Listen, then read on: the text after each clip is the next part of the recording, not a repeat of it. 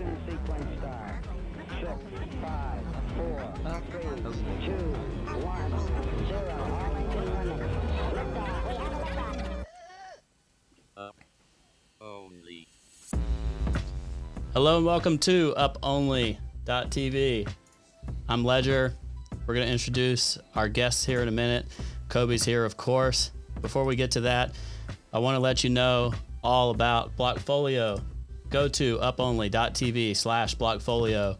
They are our partner for this and all episodes of Up Only. You can trade seamlessly from one asset to the other. It's a completely mobile trading experience. If you want to go from Dogecoin to ETH or Solana, whatever fits your fancy, you can do it on Blockfolio at uponly.tv/Blockfolio. Tell them Up Only sent you in the settings. It's a great app, fully powered by FTX books. It's a great experience. Download it on the App Store today. Thanks to Blockfolio for being our partner.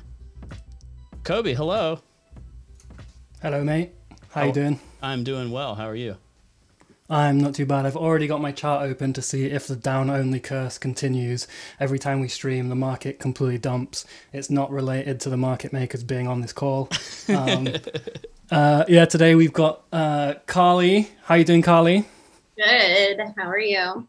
I am surviving. And we've got legendary hacker Bryce YTCracker. How you doing, Bryce? Doing fantastic. And we are just going to talk about nothing for the next Whoa. hour or so. We're going to talk about everything. We got all the stuff to talk about. See what comes up. Brian, how you doing? What's been going on in your day? You've been having a bit of a technical nightmare. That's why we're 15 minutes late. You know, the Twitter universe shamed me into cable management for my desk. And then when I did it and I was like getting under there, getting all the cables organized, my ass bumped into the fiber and knocked out my internet for a day and a half. So no good deed goes unpunished. And meanwhile, I'm in Alabama and there's like tornadoes here today. There's all kinds of fun stuff. So you know what? I'm just cracking a beer. Just gonna crack a beer, drink a beer. It's gonna be great. We're talking to Carly Chaikin and YTCracker. What could go wrong?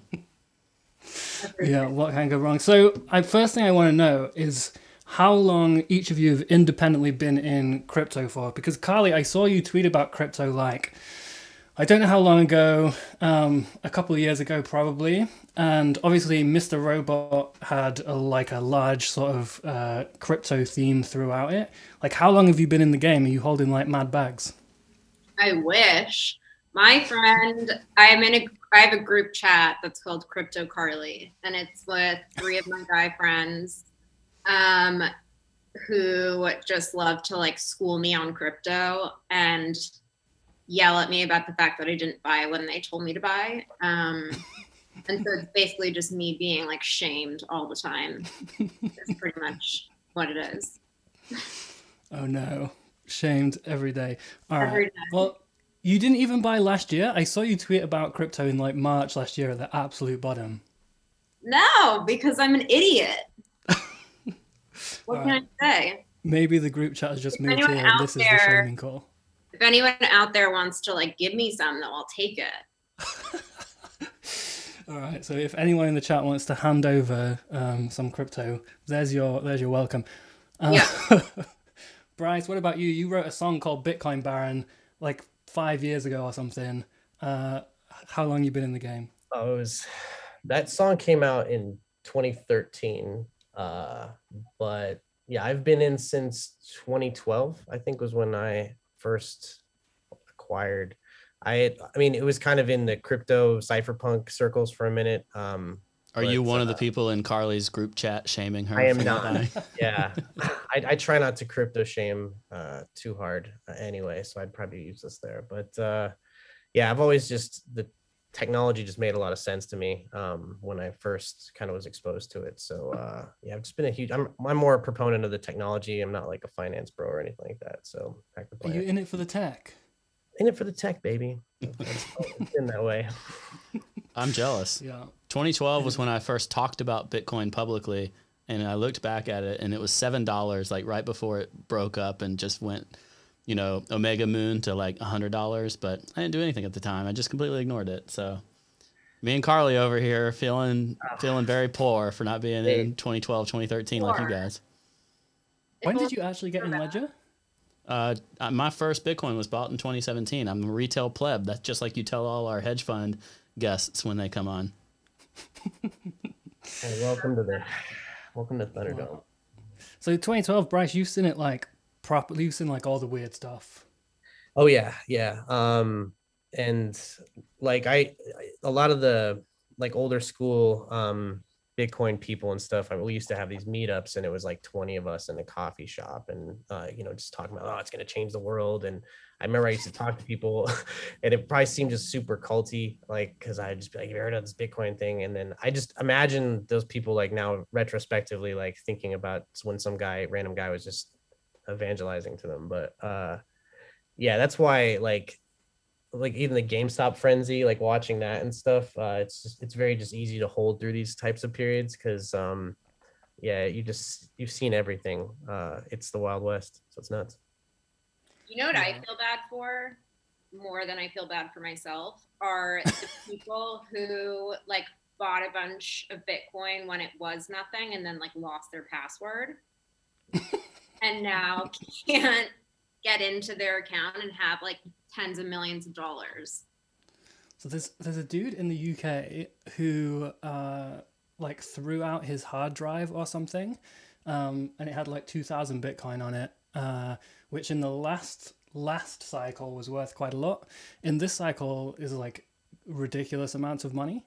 And I think in 2017 he started like this campaign to raise money so he could excavate the landfill where he believes his hard drive is. Like, how do you deal with that emotionally? Well, so like it's the same thing. Like I try to tell people it's like baseball cards. Like at a certain point, people didn't think that they were going to be worth any money, and so they threw them out, and so it took them out of circulation. So I mean, the reason that the oldest baseball cards are worth the most is for the same reason. It's scarcity. So like I thank them for their sacrifice by taking those coins out of circulation. But I think everyone has a story about some sort of crypto lint wallet that they forgot the password to, or mined for a week and threw away their hard drive. I mean, there was faucets that used to just give 50 Bitcoin away type thing. And yeah, no more of that. So wild. They never would have held that whole time. Like very few people held that whole time. Yeah, I also think that if you were one of those people and you knew you lost your keys or whatever, you'd probably rebuy along the way, or at least I hope so. Because I made several terrible trades years ago. I found a tweet the other day from 2014 where I lost 1,000 Bitcoin. And at the time it was like 200 grand, and like now it's significantly more money. But like I was exposed to the market the whole way, so it didn't matter so much. Bryce, I get a few of them. You must get a lot as well, where people like come saying, I kind of know my password, but not quite know my password. Can you like recover it? You can have like half. Yeah, there's a dude who's pretty good at that, and he's honest. But a lot of it, I mean, now, like if people have sort of partial passwords, if you have a cracking rig, if you have a mining rig, you can actually repurpose it as a cracking rig. But like Hashcat now has a lot of wallet recovery zones. But generally, yeah, it's one of those things where they picked their password when they were drunk, and so they need to get drunk to remember it again, get in that frame of mind. There's a ton of that, but by and large, more, I'd say that people like, again, formatted their hard drive or something, and they're just going. I heard of another one where somebody had they have one of the self-destruct wallets, so they get 10 guesses and they have to remember this password, and they've got like 3 guesses left. So it's just I saw that.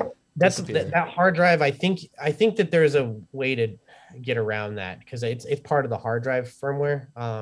If you had somebody with requisite knowledge to soldering and stuff, I think you could bypass that lockout feature. But yeah, that was a hard drive, I think. And yeah, it's like the monkey's paw. His wishes are just slowly disappearing. I feel like that's like the most suspenseful movie ever, is like watching someone with 3 chances left to guess their password. Oh yeah. I did that the other day. I got an old Ledger hardware wallet, and it said, you've got 3 attempts to guess your PIN. And I was like, you know what?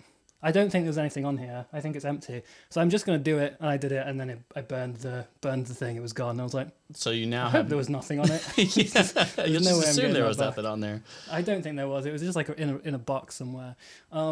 Carly, on Mr. Robot, because there was such a deeply technical storyline. Did you have a bunch of people on the crew who were like super like ex-hackers or crypto people? Yeah, like supporting the riders?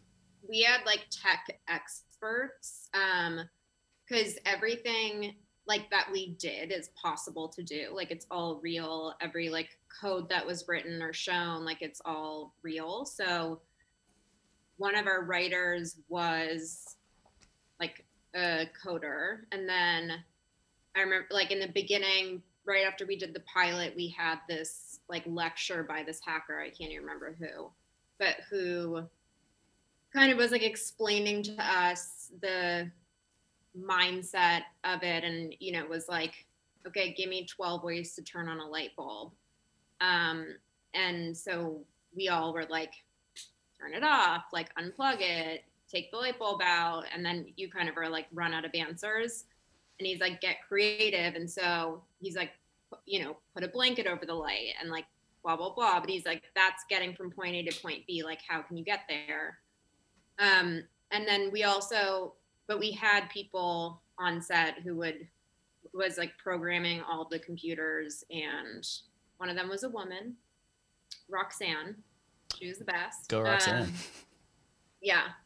But yeah, so everything was like super accurate, and I would always ask them about everything. I just like to imagine there was like a crypto Twitter person on the like crypto team being like, right, this is the way Bitcoin works, and now they're like trading shitcoins, and they've got like a Pepe Frog avatar. That's what's happening in my head, and you can't take it away from me. That's what happened. You did like a legit airdrop in the show, right? You like airdropped ecoin on everybody in the fucking world. Mm-hmm. Back in 2013, Bryce, was it 2013?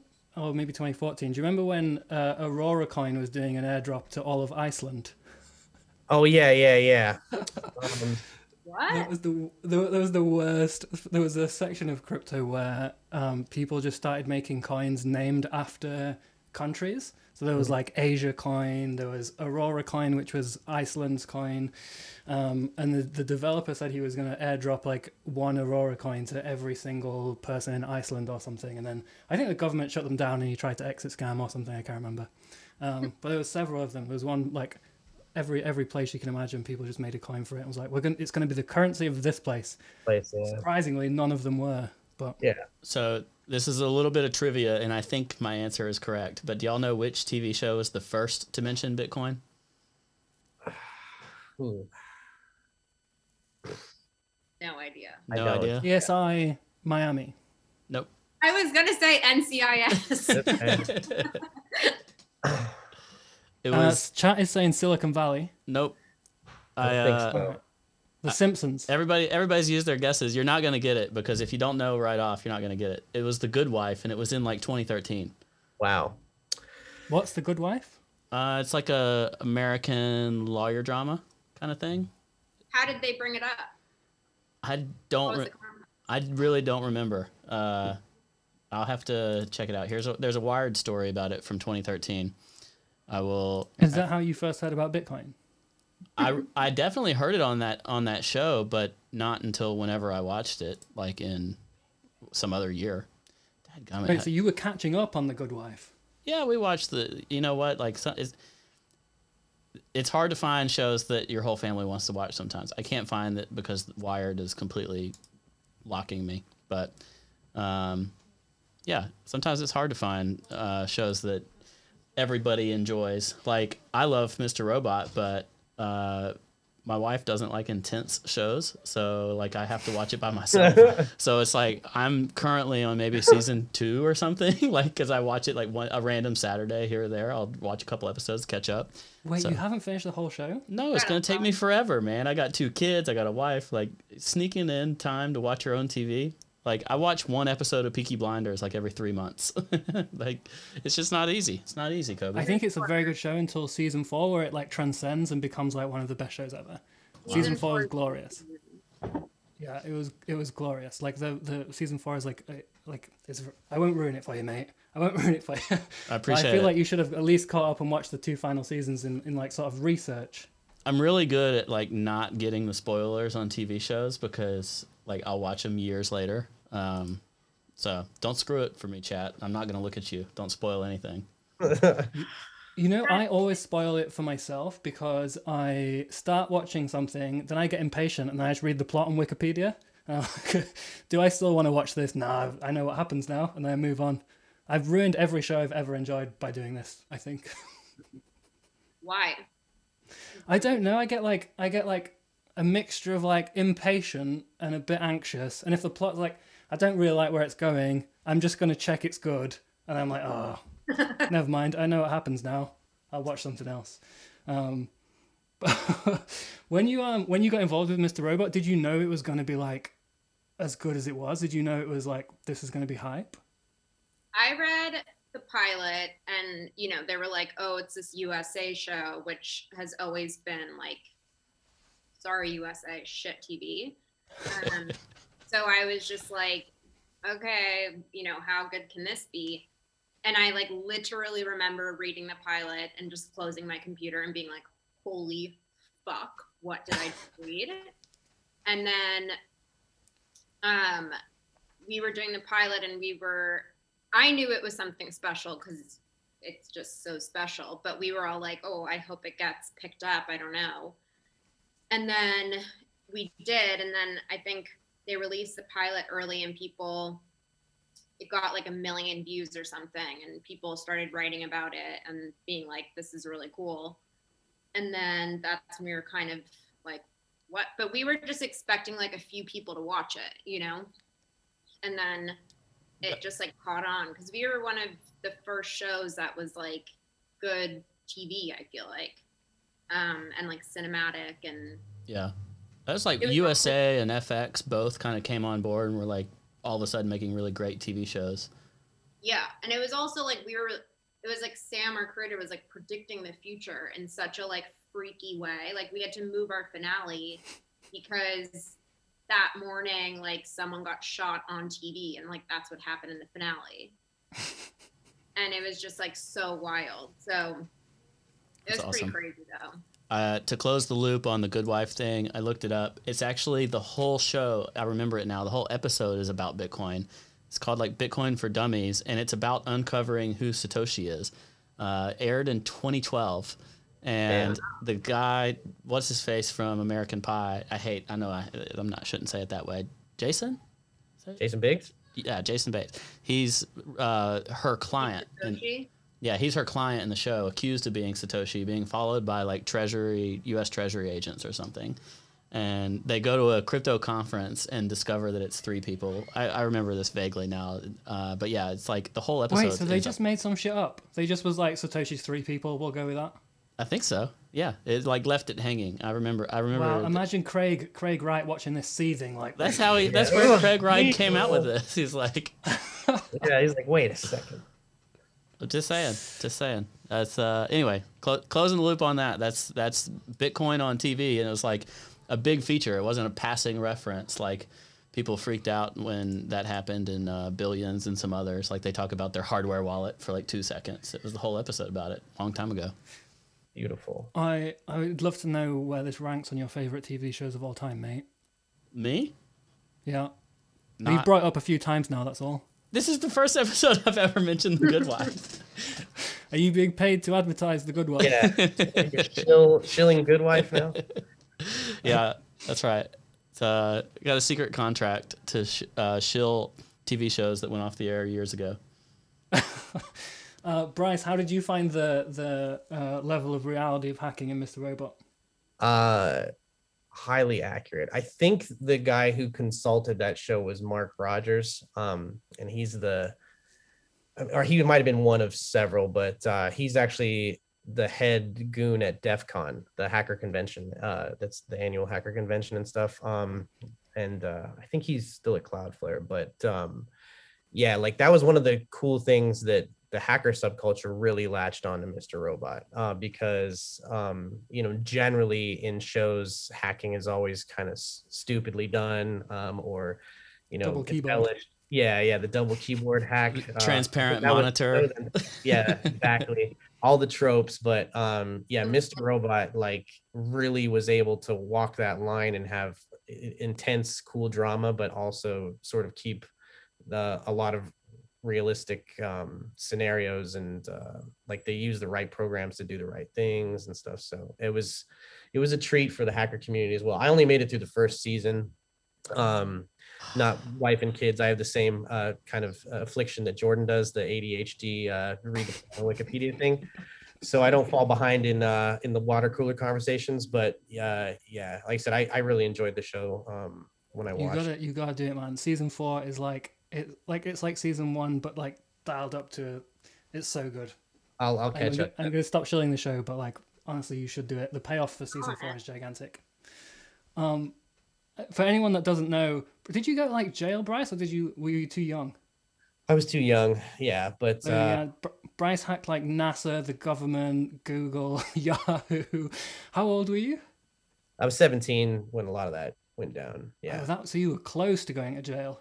Yeah. I think I knew that was on the horizon, so I had to make sure I got it all in before I reached the age of majority. But yeah. How did it play out?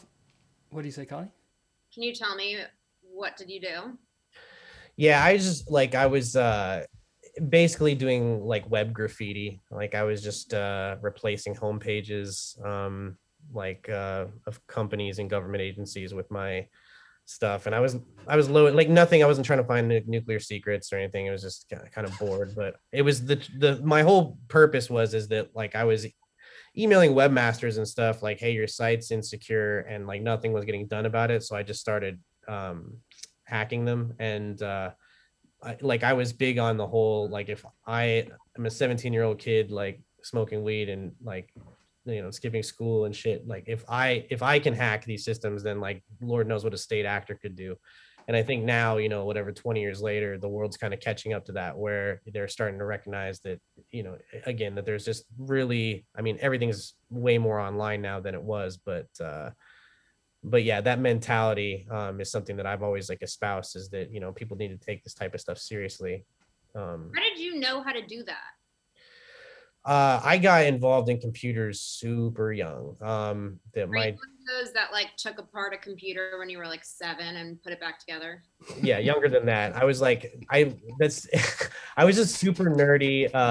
Computer was my best friend. I didn't really have like a whole lot of social skills or anything like that. Probably still don't. But realistically, yeah, it was just that I was molded by the Gibson, like just hacking computers. So really everything aligned for you for like nerdiness to become cool again.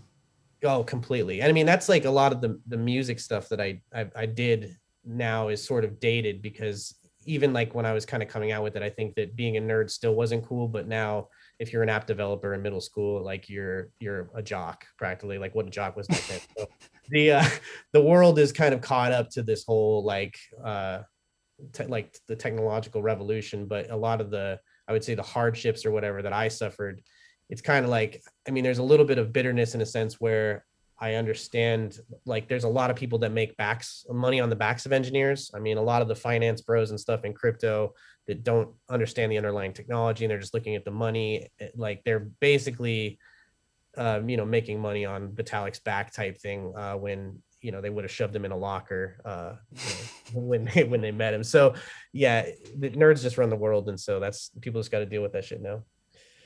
When you were describing your hacking activities, you presented it in a way where you're like, I was emailing the webmaster, I was doing good. Didn't you add a weed store to the Colorado state website? No, I didn't do that. Are you sure, mate? Maybe I did. I don't know. Like, that was forever ago. Like I had like 7 agencies investigating me at the same time. So cool. Like you're the coolest person. See? Like I want 7 agencies investigating me at the same time because I'm like hacking all of them.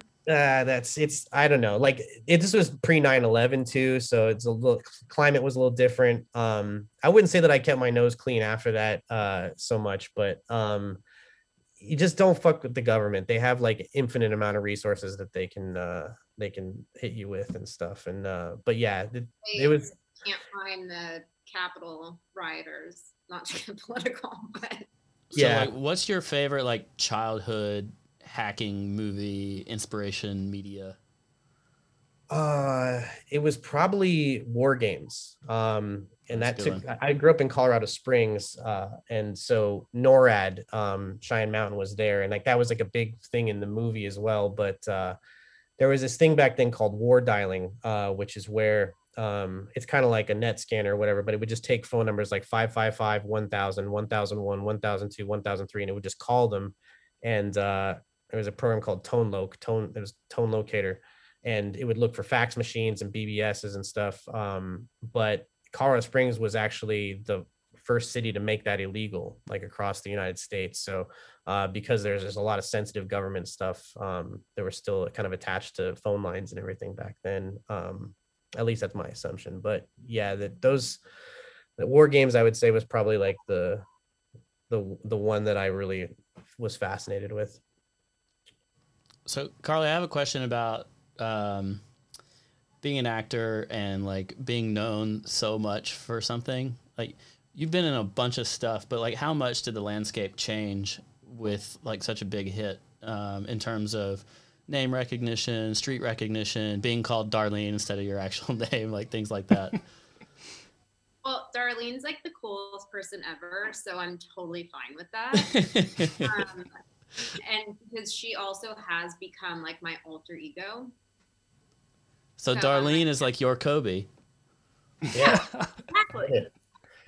Exactly. Even though I'm like in real life, I'm such a loser. So I'm like, everyone's gonna be so disappointed. But I like to think that I'm also her.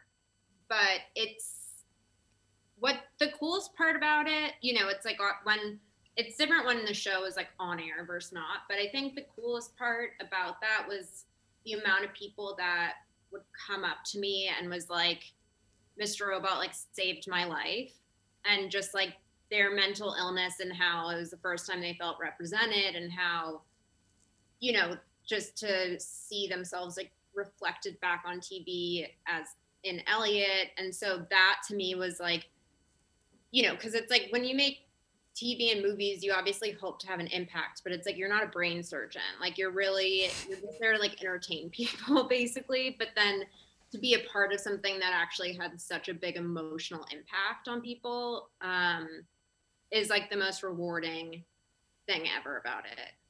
And just, we were all really passionate about it. So then to have other people feel that same way was, there can't be any better reward than to have someone appreciate like something that you care about and are making. But I'm pretty like low key of person. So I'll say when that show was out, like I got a lot more, how do I get into hacking questions and stuff. And so they're like, even if you like, but that's the thing, is that 1 out of every 100 of those people probably now has a successful career in the field that you inspired. And it's like, that's a really cool, like crown to wear and stuff, is that, because a lot of times, again, you think as an actress, you wouldn't inspire, someone's life choices or whatever. But I know it was huge for like women in STEM and getting like just more like just involvement in computer security in general. So sure. I think I've had a lot of people tell me that it's gotten them into it. And I didn't realize, like, I remember at the Golden Globes was the first time like a reporter was like, how does it feel to play a female hacker? And I, until then, had not connected or even thought about the fact that that's what I was doing and how there aren't any. And I think I was kind of like, also, and like, Darlene's so cool. Like, she's not like a nerd, like antisocial person in their basement. She's like a cool girl who's like fucking badass and so smart. So I feel like to be able to play or to like be one of the first like female hackers, like, and like representing all of that, and just, you know, talking at different like tech places, and it was there, we have had so many people that have been like, I want to get into this field now. So it's really cool. I say this in a I had your IMDb up type of way, but is tomorrow your birthday? This wasn't like I was stalking the internet. Tomorrow's your birthday? Tomorrow's my birthday. Congratulations. Happy birthday spam in the chat. Happy birthday. Also, I think we need to integrate this. So, Carly, YT, we have a thing where we give away $2,000 on the air, and our guests actually choose how to give away the $2,000. So we need you thinking of an idea for how we can give away $2,000 to listeners. I have an idea. Give you Whoever bids on my NFT. I reckon it should be the best happy birthday video. Yes. Like a video with like singing happy birthday, like some happy birthday video that's sent in. Okay.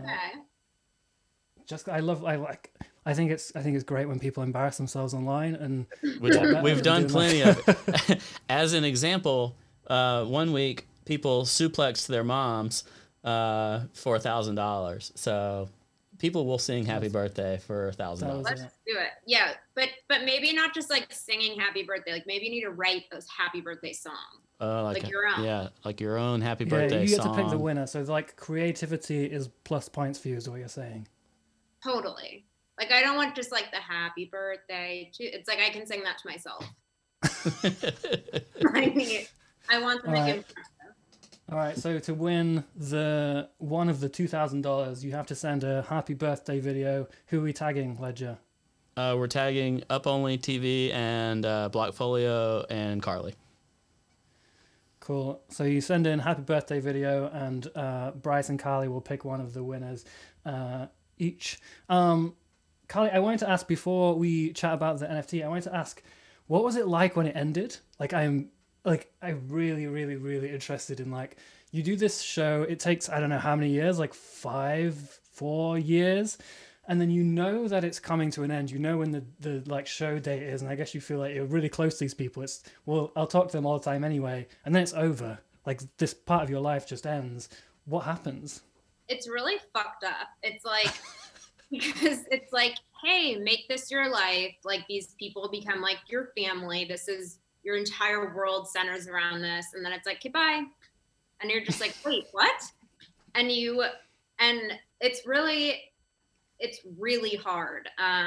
Because then you're also, it's like, you're losing, like your character.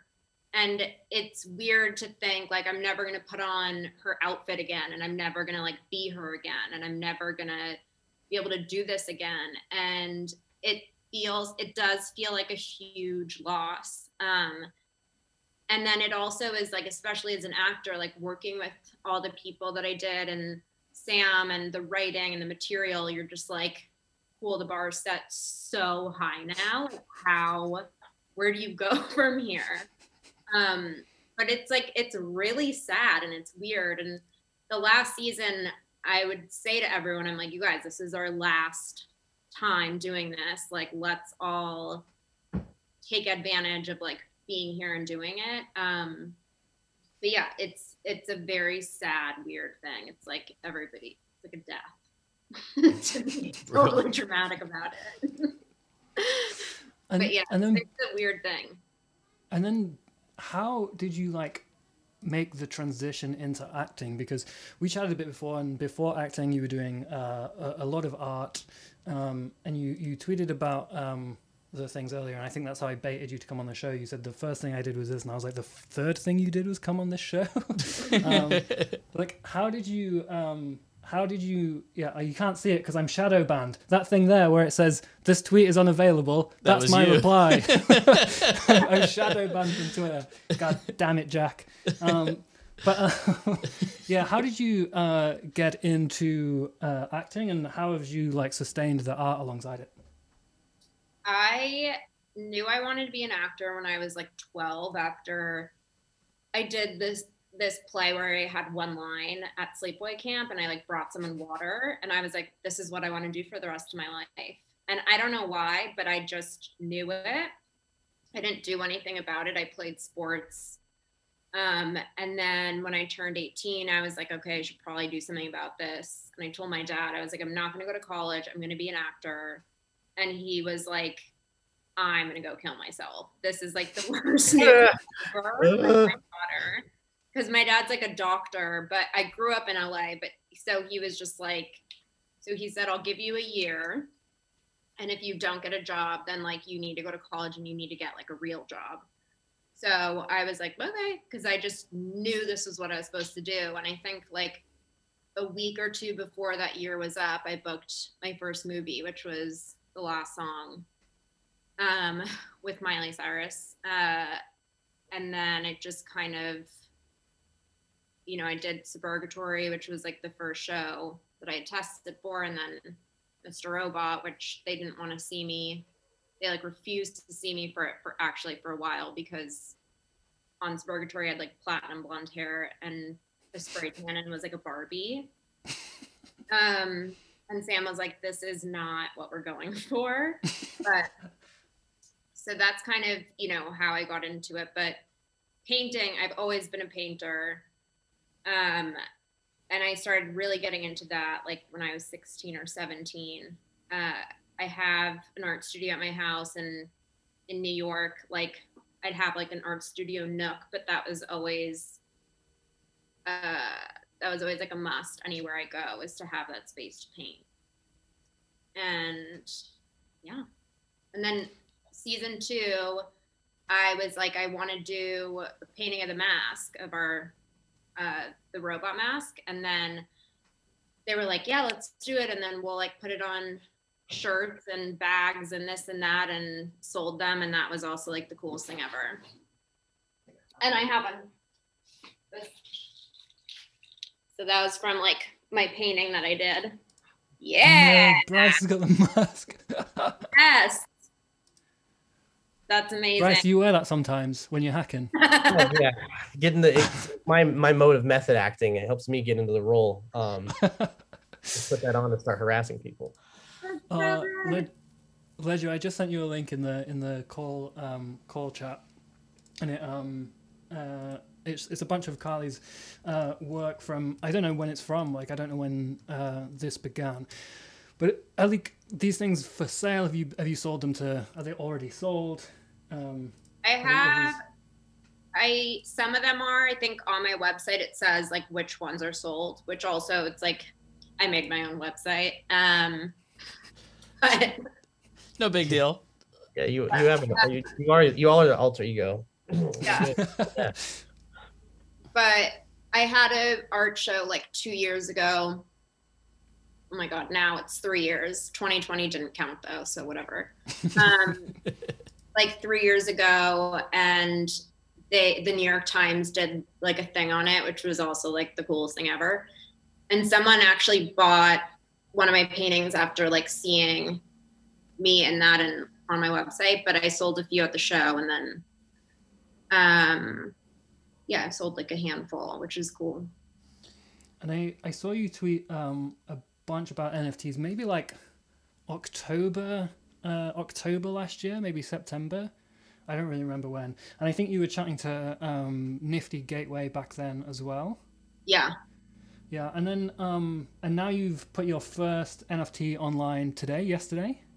Yesterday I got drunk and I was like gonna do a whole like at midnight or like make a thing of it, and then I got drunk at dinner and came home and was like, fuck it, I'm just gonna post it right now. So. Are you ready to be cancelled for ruining the environment? Totally. And so you have your first one out, and it's part of a series that like sort of pays respect to Darlene as a character. Can you tell us a bit about it? Yeah, so this one I wanted to do, you know, in my actually in my Crypto Carly text was when all of the guys were like, you need to do an NFT. It's like the perfect combination for you as like an actual artist, and then just like in the crypto world and technology and whatever. So I was talking to Nifty Gateway, but I wanted to do my painting of the robot mask, something with that, and then realized that was like totally illegal. So then I was like, I don't know what to do. And now, then when I figured it out, I tried to reach out back to them, and degaff, they don't give a fuck. So,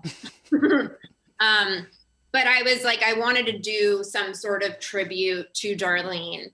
And with like my heart sunglasses, and since I'm also a writer, I found when I first started the show, I wrote like this whole thing about my character as Darlene and about her and like who she is and just stuff like that. And so I thought it would be cool to incorporate that into it, since people started incorporating music into NFTs. So I was like, why not? Why can't I start incorporating writing into it? But obviously didn't want to be that straightforward. So it's all like written out in binary code, but you have to decrypt it to know what it says. Bryce, can you do it with your mind right now? Can you? Good question. Could you have done that? Could you have done that 10 years ago? You can do it with pencil and paper, but everyone can do it with pencil and paper, mate. Yeah. I want to see it with your mind. No, I wouldn't. As our resident smoothest brain, I wouldn't be able to do it with pencil and paper. So when is the rest of the series coming out? What's the plan? Well, so the first one just came out last night, and this one isn't from the writing. That's like, there's 3 coming out that are each part of it, part of what I wrote. So if you can get all 3, you can see most of it. But this one is just more of a cool one. You can find out what it says. I don't know when those are coming out. They're ready to go, but we'll see how excited people are. So then do you have any plans to do your like physical art and digitize it? Is there any way of like attaching the real to the digital? Yeah, I definitely want to do that. You know, what's hard is someone actually in the UK had reached out to me to buy a painting, and trying to ship all my paintings are really big, and trying to ship a painting from like California to there was like a crazy process, and I'm like pretty fucking lazy, but I definitely would go through all of it to do it. But that is something I would love to do, and have the highest bidder get the real thing also. I'm almost certain there must be a site where you can just like say, pick this thing up and deal with it. There must be. It's like 2021. You would think. Also, I think it's expensive, and the guy, you know, it's like almost $1,000 or something. Yeah, fair enough. I imagine that's probably true. And like, I bought some art from Australia, and it got delivered to my house. It's completely destroyed. It's like, what the fuck is this? It's like, on a campus. Maybe I shouldn't have like paid for the budget like shipping. Maybe I should have like paid like spring for the insurance. Yeah. Did they not wrap it well? It was just fucked. It was like bent and fucked. But can I sell it to like, I can give it to charity, mark up the price, give it to charity, and deduct it from taxes or something. There you maybe. go. I don't know. Because charity wants a botched piece of artwork. Well, it doesn't matter. Like, I have a completely different opinion of NFTs than most do. You would think ruining the world. Not that they're ruining the world. I think that like it's masquerading like as this movement, and it's so fake. Like a lot of it is, and I'm on Clubhouse. I don't know if you are using Clubhouse at all. It's pretty much. You got an invite, mate? You don't. I'll give you an invite, Cobie. Yeah, I just don't use it. Every like room on there is just a bunch of circle jerking artists and stuff, and the part of like where like there's a lot of things, like the art world has largely been used to launder money like throughout history. Like it's a lot easier to take like $1 million painting than it is $1 million in cash, like overseas, obviously if you're shipping it with insurance and stuff like that. But like I mean, the real trick to NFTs is like things like wash sales. Like if you know somebody with a bunch of Ethereum, you can just have them buy your painting for 1,000 ETH, and then you can just send it back to them like on another chain transaction. But now your painting is like has that inflated value. So I think there's a lot of wash trading going on. And also some of like what Cobie was saying, that like if you came out with like, let's say 5 NFTs, and you can establish that the price of one of them is $50,000, you can take the other 4, donate those to charity, and now you have a $200,000 write-off of your taxes. So like there's these weird little like edge case things where I think that a lot of people like aren't really seeing. I think it's a neat idea, like as a chain of custody and provenance. And if you sell like a painting along with your NFT, like a physical good, then it obviously serves as a certificate of authenticity, which is amazing. But that, you know, like having like a lot of what the NFT space is now is just very like it's misunderstood, and it's not, I don't know. I don't think it's really good for the artist community as much as people say it is. The environmental stuff different, but yeah. I think the environmental stuff is like kind of moot, but it's interesting because as stuff goes through like huge hype bubbles, like NFTs clearly in one now where, you know, it's sort of moved at parts away from like actual artists selling NFTs, and there's like a lot of middlemen or like, you know, people doing like an NFT drop and they've never been an artist. They've just like collaborated with an artist to do it. It reminds me a lot of 2017 where like the ICO bubble, everything got like really frothy. People were doing ICOs for flying cars. People who weren't developers were doing just like money raises basically. But what is interesting is from that 2017, like I think Suzu said on the podcast, like when people are really excited about something, normally that excitement is like just and like real, but people get really overexcited about it, and like it turns into this big frothy bubble, and then it gets like too excited too early. And I think for a lot of people, it's sort of enabled them to have a market for their art, and for a lot of people, it's enabled like just cash grabs, right? Like some of the like collectible projects, not naming any names, but some of the collectible projects that maybe appear a little bit like hash masks but are misogynistic, just absolute cash grab projects that intended just to like extract Ethereum from the ecosystem. What is interesting as well is I don't know if you saw the new, I don't know if it's the AFTF or AFFT guidance, but it's updated the like financial institution definition to include trading antiquities. I don't know if that's maybe just antiques. I don't know. So a lot, it's trying to combat basically that money laundering element. I read a big thing earlier that said like, is FATF? I don't even know what the like regulator is. FATF. Are they coming for the NFT market? And then it's like, is there like how much does it address art / digital art and stuff like that? So I think it'll evolve quite a lot. I think everything in the art world is also a scam. Like I totally agree with like, you know, because it's so it's like someone's like, yep, this is worth $1 million. Like, and who the fuck are you to decide that it's like a blue dot on a canvas? What are you talking about? You know, and it's like, it's all just a scam, and it's pulled out of people's butts, like what something is or isn't worth. And it's based on nothing other than like somebody saying it is. And so I think in like whatever form that art exists, that's always going to be the case. And I've seen some, and you know, and it's like the one that I made is like, it's not like it's not like one of my actual paintings or like some like masterpiece. Like it's more of something in like the digital you know, that area. But for me, one, I was just like, yeah, this is a total scam. Like, let me jump on board. Well, I don't bemoan that at all. Like I said, as you said, physical art has done this for a long time. One of the benefits of NFTs is that you basically can continue to derive money as the creator of something, and like you can actually take percentages. So depending on how you structure the smart contract, you're able to basically every time the painting is resold, you get a little cut of that, which is, I think that puts a lot of more empowerment back in artists. I see in the music field, like there's a lot of like record companies now are positioning themselves to try to find a way to fuck the artist even more in a sense, like and extract more value out of them through these NFTs, not understanding that like it really empowers you. I mean, crypto in general empowers the individual, as long as you can accept the responsibility and the risk with it.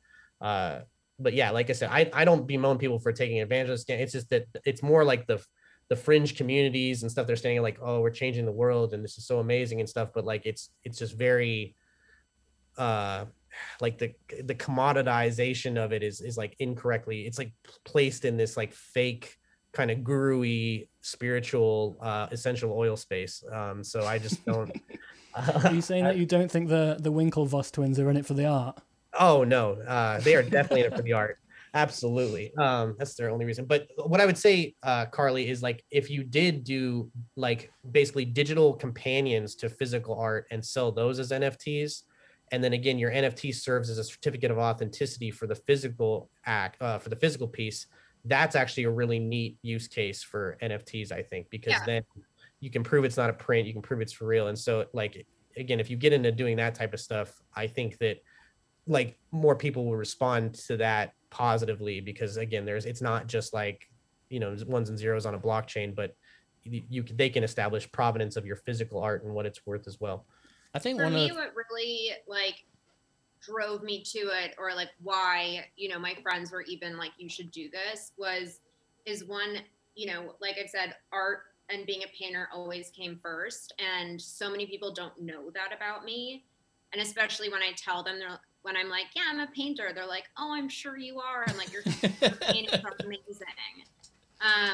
And so it was like a platform to reach like an entire different community and world, and to like have my art in that space.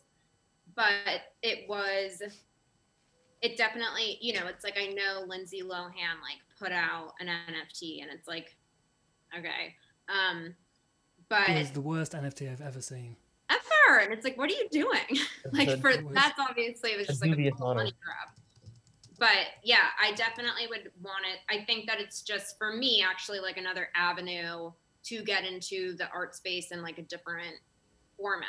Cause like I'm a painter. Like I'm not like a digital artist. It's been a lot of fun doing that, but like I'm not going to pretend like I'm some like, 3D digital person, but that is something of like just doing it with my actual paintings. Just need to get them lazy. I think it also, I mean, like what you put together, it's more digitally native. I think when my kids just died, I think it's more digitally native, and I like that component. Like that's where I think my one pushback to what you said, Bryce, is like if it's a piece that works digitally that wouldn't work very well physically, I also like that. I love 110%. Yeah, like the VR artists that I see like in the 3D space. I don't know if you've seen some of those artists in Spain. Yeah, there's a woman that's doing a drop on April 2nd who I saw her stuff, and she does it totally in VR, and she's like inside the painting, and she's doing it like the motions are with her hands, and then she's like sculpting it. It's unbelievable. The one of the ship. She's done a bunch of them, but she's doing a drop on the 2nd that looks amazing.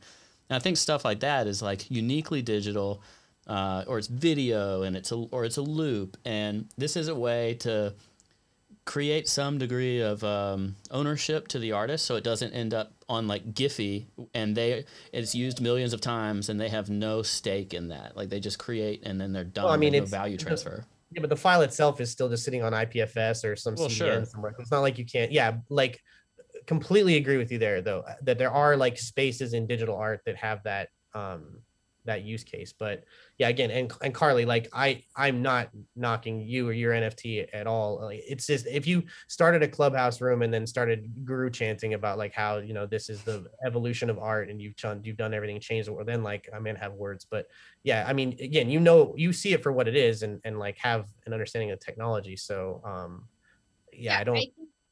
I also think there isn't anything in this world that is created that stays like genuine to what it is. Like everything has some like ulterior motive or like the section of it that's just like a scam or fucked up. And I definitely, you know, and it's like I see some NFT. I saw one of like a girl eating an orange or something and was like, what's this?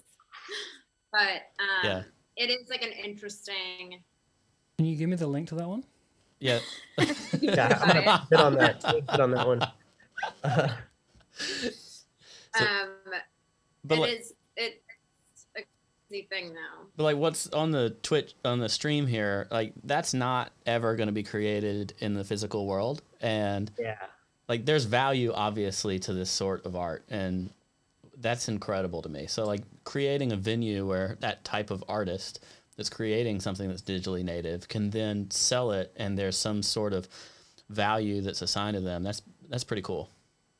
This is the one that I saw too. I think I saw her on Reddit, but it was Yeah. like this really just intricate ship. It's just this is insane, like how this is done. I know the guy Where that are you looking at? say that again. Yeah, it's on the Twitch. Oh, it's on the Twitch, but yeah, Carly, you actually do you have a VR headset or no? Like an Oculus or anything? No. Yeah, I forgot. I even forgot what the program is. It's something Paint or whatever, but you might find it really interesting since you're talented. You can do something with it. Me, I just draw like little penises and stuff. But yeah, that's like an amazing. It's like I said, you're just in this like your 3D space and you're just printing with brushes. Tilt brush. That's what it's called. Yeah, that's what it is. It kind of looks like if you were doing that, you'd feel really unwell. Here's the one with the that's ship. Pretty. So I also, for the ones that I'm coming out with for Darlene, for that it's more about like the writing too, that I thought it was a cool way for people to like almost buy the words as opposed to like the image. And so that I was like I feel like there's a whole other section to that part of it where it's like you're almost buying a story instead of like buying a book. So for those, like that's more of my angle than it is necessarily you buying a piece of artwork. It's like you buying my words. And this like story and writing about that I thought was like really special. And so that was kind of like where. Carly, have you ever met coin artist? Her name's Marguerite, but she did some of the early crypto puzzles. Yeah. You might really like to talk to her too, because she puts puts together artwork and then she puts puzzles inside of them, and like it can be like a chain of different things happening, and it's a great blend between the crypto and the art, and you know you could include like writing components in it, and it might be a neat way to kind of expand the series. Yeah, and Cobie saw one of them and he was like, "You're really gonna make everybody try and decrypt that because it's kind of long." Yeah. One of them is People are incredibly long. That's just bullying, I think. It's just mean. Then like, all these coders, they love it, right? Yeah, sure. They do. Yeah, for sure. Like, I well, mean- there's a huge like there's a whole thing in hacking. These called capture the flag exercises. I don't know if you probably were exposed to that at Mr. Robot. Yeah, but yeah, a lot of like they're just computer riddles basically, but it's just puzzles and stuff that you can kind of make an entire alternate reality game out of your art if you were so inclined. Yeah, again, the sky's the limit on it. I mean, it's art, so you can fart in a box and sell it if you want to. I mean, You can tape a banana to a wall. I felt like that was like the art top to me. That's that was like pinnacle, yeah, peak art. yeah, was, 150K or whatever they got for duct taping a banana to a wall. That was Right, I another mean, giveaway we did. We had people also put a banana somewhere and, you know, take a picture of that. So I got just that. as a reminder to the people sending Carly happy birthday videos, this, you know, the bar is high on the quality of art that we need. Yeah. Nope.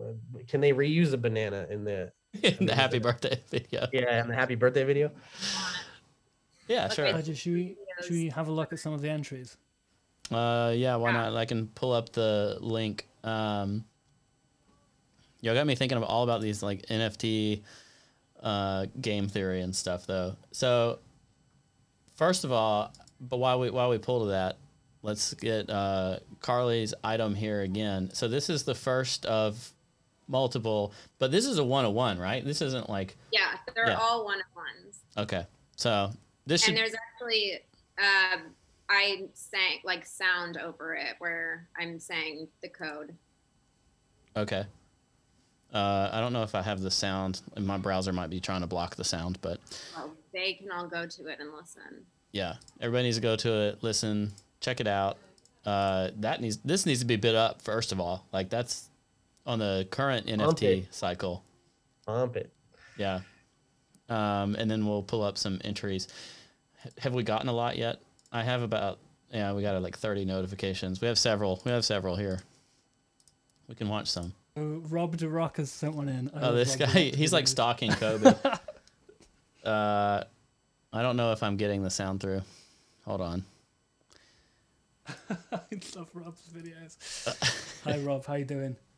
Was he wearing a Christmas hat in that video briefly? I don't know. Bryce, do you interact much with crypto Twitter? Fringe, kind of. Fringe. Yeah. I'm like, a lot of like OGs like Craig Sellers and Bruce Fenton, Brock Pierce. Like, I mean, I don't know if they even are considered crypto Twitter. You mean presidential candidate Brock Pierce? Yeah, presidential candidate Brock Pierce. Yeah, like I said, that the 30 people in the coffee shop type things. A lot of, like I said, crypto Twitter is the most entertaining, I think, for sure, just to be a observer, casual observer of. But I don't think I don't get in any flame wars over coins or anything like that. So, Carly, what about you? Do you interact much, or is Cobie the limit? Do you know who Loomdart is? No, I do not. Carly, Loomdart, are you a Loomdart follower? No. No, sorry, Loom. Loom follows you. Don't worry. Satstar? Do you know Satstar? Satstar? No. You're like my extent. Is that one? Is it? I'm the gateway like drug. Infinitum or whatever? Is that? Ad infinitum. That's Ad infinitum, isn't that Messi?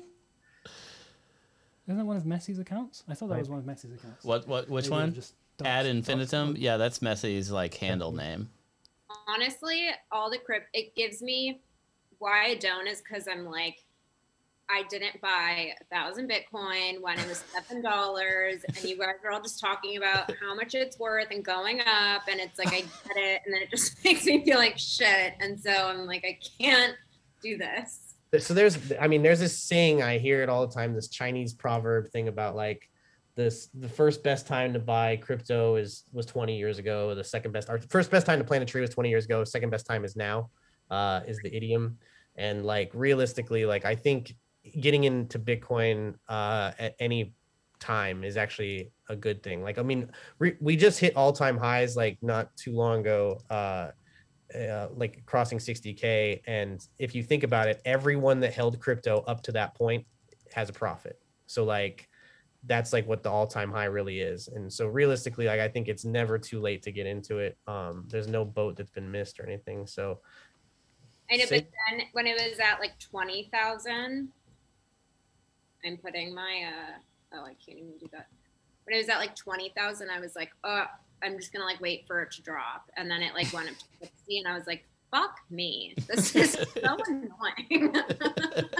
But like, there has to be a crash because you got to get in. That must come down. Because you need to get in. You can't really time it though. That's the whole thing is like you just have to look at like they always say zoom the chart out and stuff, that you just have to think about it as a long-term play that, you know, like there's just crypto that's sitting in cold wallet that I haven't like is gathering dust. I've never touched it. It's just sitting there in a UTXO. So like that just, if you have that type of mentality about it, like my kids are going to be the ones spending my crypto, not me. I have enough regular money that I don't have to worry about. Nice flex, man. Yeah, flex. But yeah, just PG forever. All right, I'm looking for a little adapter so that I can plug in my phone and get the sound on these things, because lo and behold, we have something and I've run out of technology to deal with it. Wait, what are you trying to do? I'm trying to screen the entries for the happy birthday song, but I need that stupid little You adapter. can't listen to the audio. No, I don't know. For some reason, my browser is like totally blocking the audio. I can't undo it.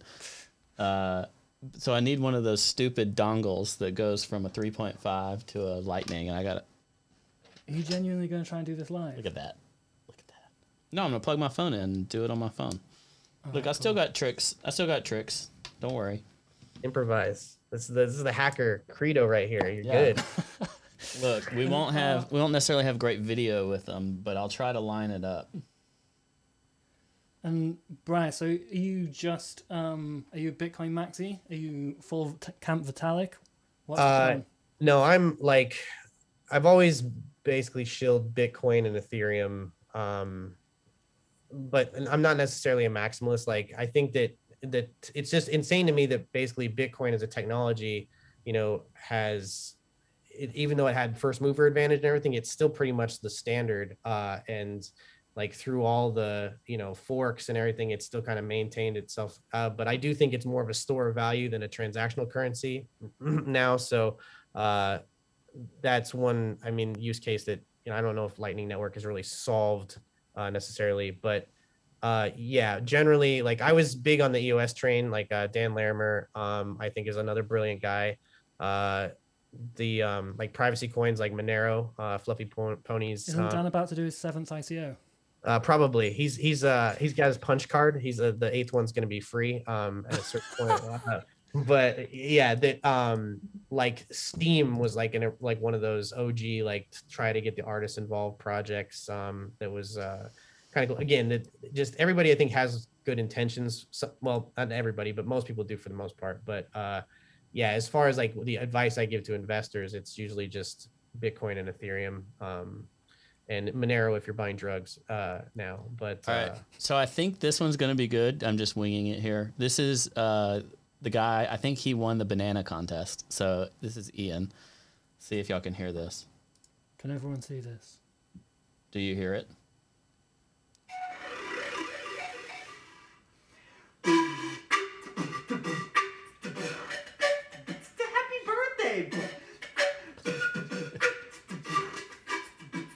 Birthday, yo, this is the happy birthday freestyle to release your inner child for a little while and smile and leave the whole crowd beguiled. Get loud for a while. I hope you're feeling good today and every day in your whole life. Now just sway to the rhythm every way that you feel it. I hope that you do it. This that hip hop, take it to the top. Don't stop, coming straight off the top with zero planning. And all the crowds, they just keep demanding.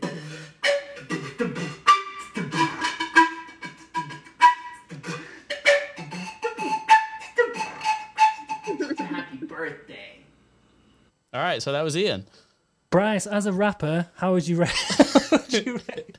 I will say the use of the pan flute or whatever was probably the first time I've seen that in a rap song. He freestyles better than I do, I think, probably. So oh, I felt that like deep in my chest. That was Yeah, so that cringe. really affected you. Yeah. If I can find the next one, it has a dog in it, so I'll look for it. Dogs are good. Yeah. All right. Here's the dog one. Hold on.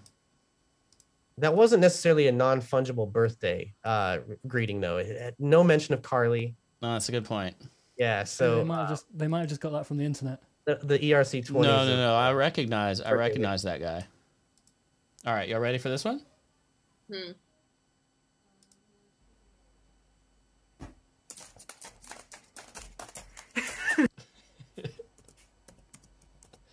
It says how to write a birthday song.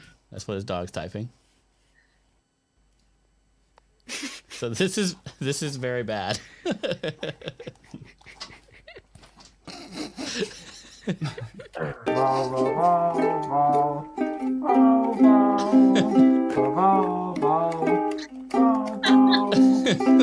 It got better. Yeah, that's. So there's another entry. I think we have a using lot. dog is kind of cheating, though. I think that's. I don't know. Somebody want to call PETA and make sure that that was okay. we didn't violate any weird things there. I'm getting a sweatshirt. 1 second. The dog was so bad that she's gone.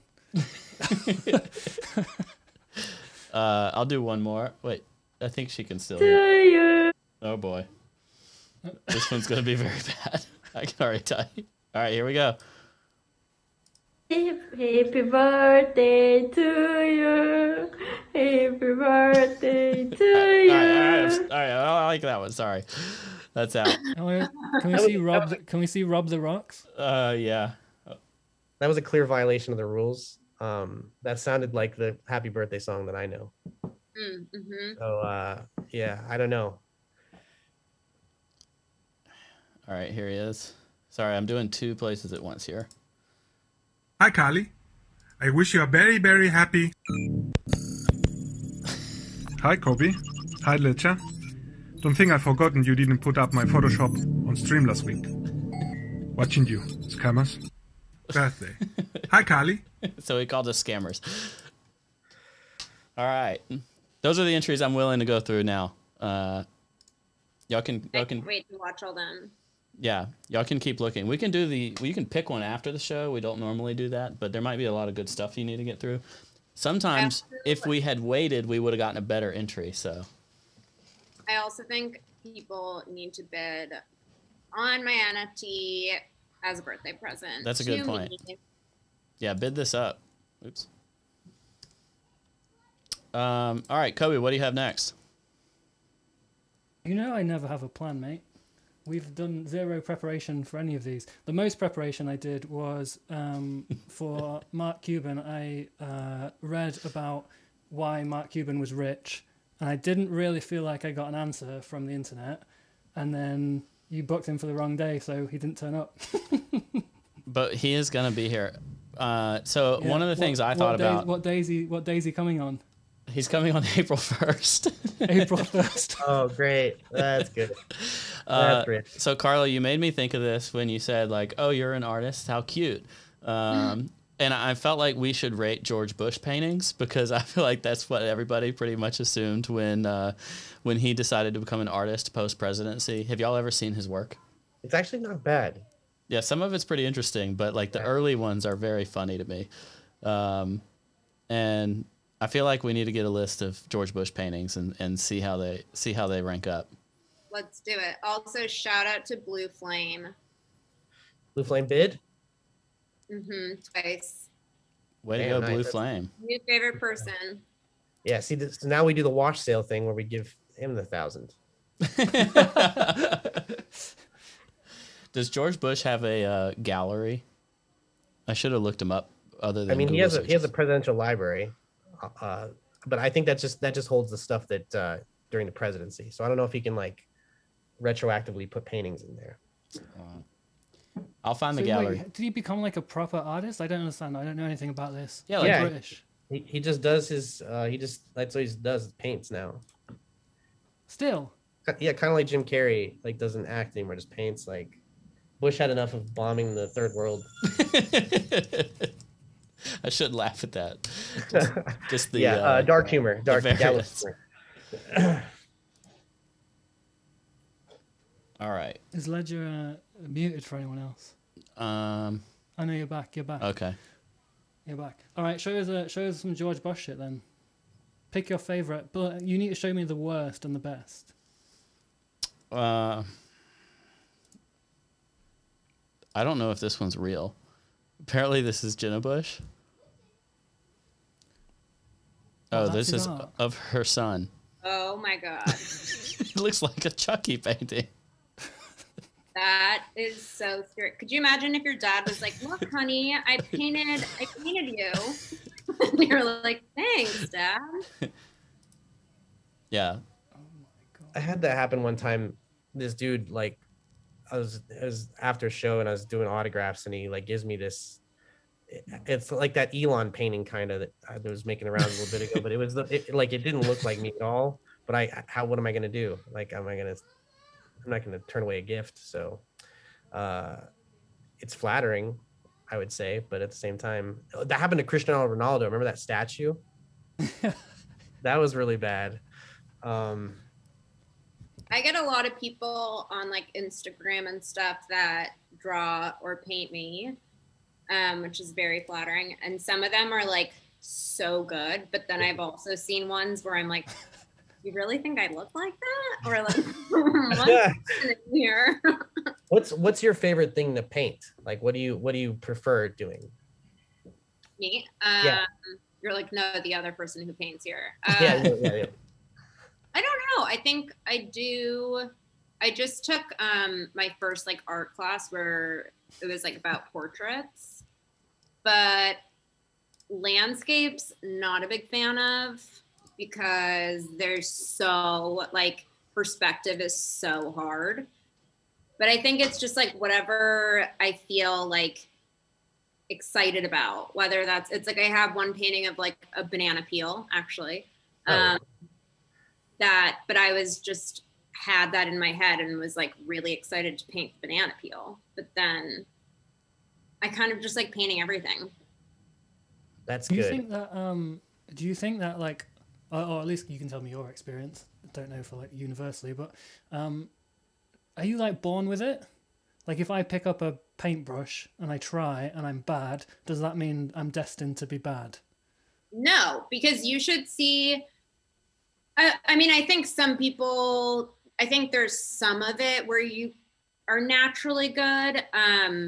Like when I was in middle school, I'd never really done anything, and the art teacher put me in like the high school painting class.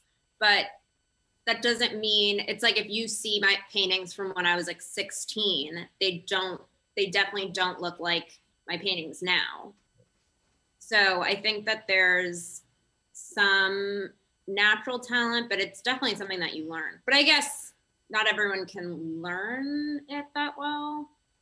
So that's Yeah, why like George is I will still never be good at music. Like I just don't have an ear for music. I don't have rhythm. I don't have anything musically inclined. But I know like some people, like they may have some natural inherent ability and then they can learn because they start to learn music. I feel like it must be the same with art. Yeah, I think, yeah, I guess you have to have some natural ability and then learn from there. But I like the natural ability might just be like enjoyment. So if you do something you suck at it and it was not fun, then you ain't doing it again. But if you suck and it was quite fun, then you just get better and over time because you enjoy doing it. Yeah, but no, I don't think like everybody can like be Picasso. No. Doing eighth notes doesn't make you dead mouse. Like there's all kinds of, but yeah, that's like what's crazy about art is like you, Ryan was saying just that like you can be like, there's many artistic pursuits you can take. Doesn't have to be music, doesn't have to be painting, the writing, there's all sorts of things that I think coding, even like there's code that I've seen that's super elegant and beautiful. And I think artistic in a way. But that's what's good about it. I suck at drawing. I can't do shit. So everybody does that. I think being a coder you're born with. I think there's an intuition. Yeah, like there's some people, I think it's the same thing like about like harvesting your talent and then like practicing it. Like there are some people that have just a natural inclination.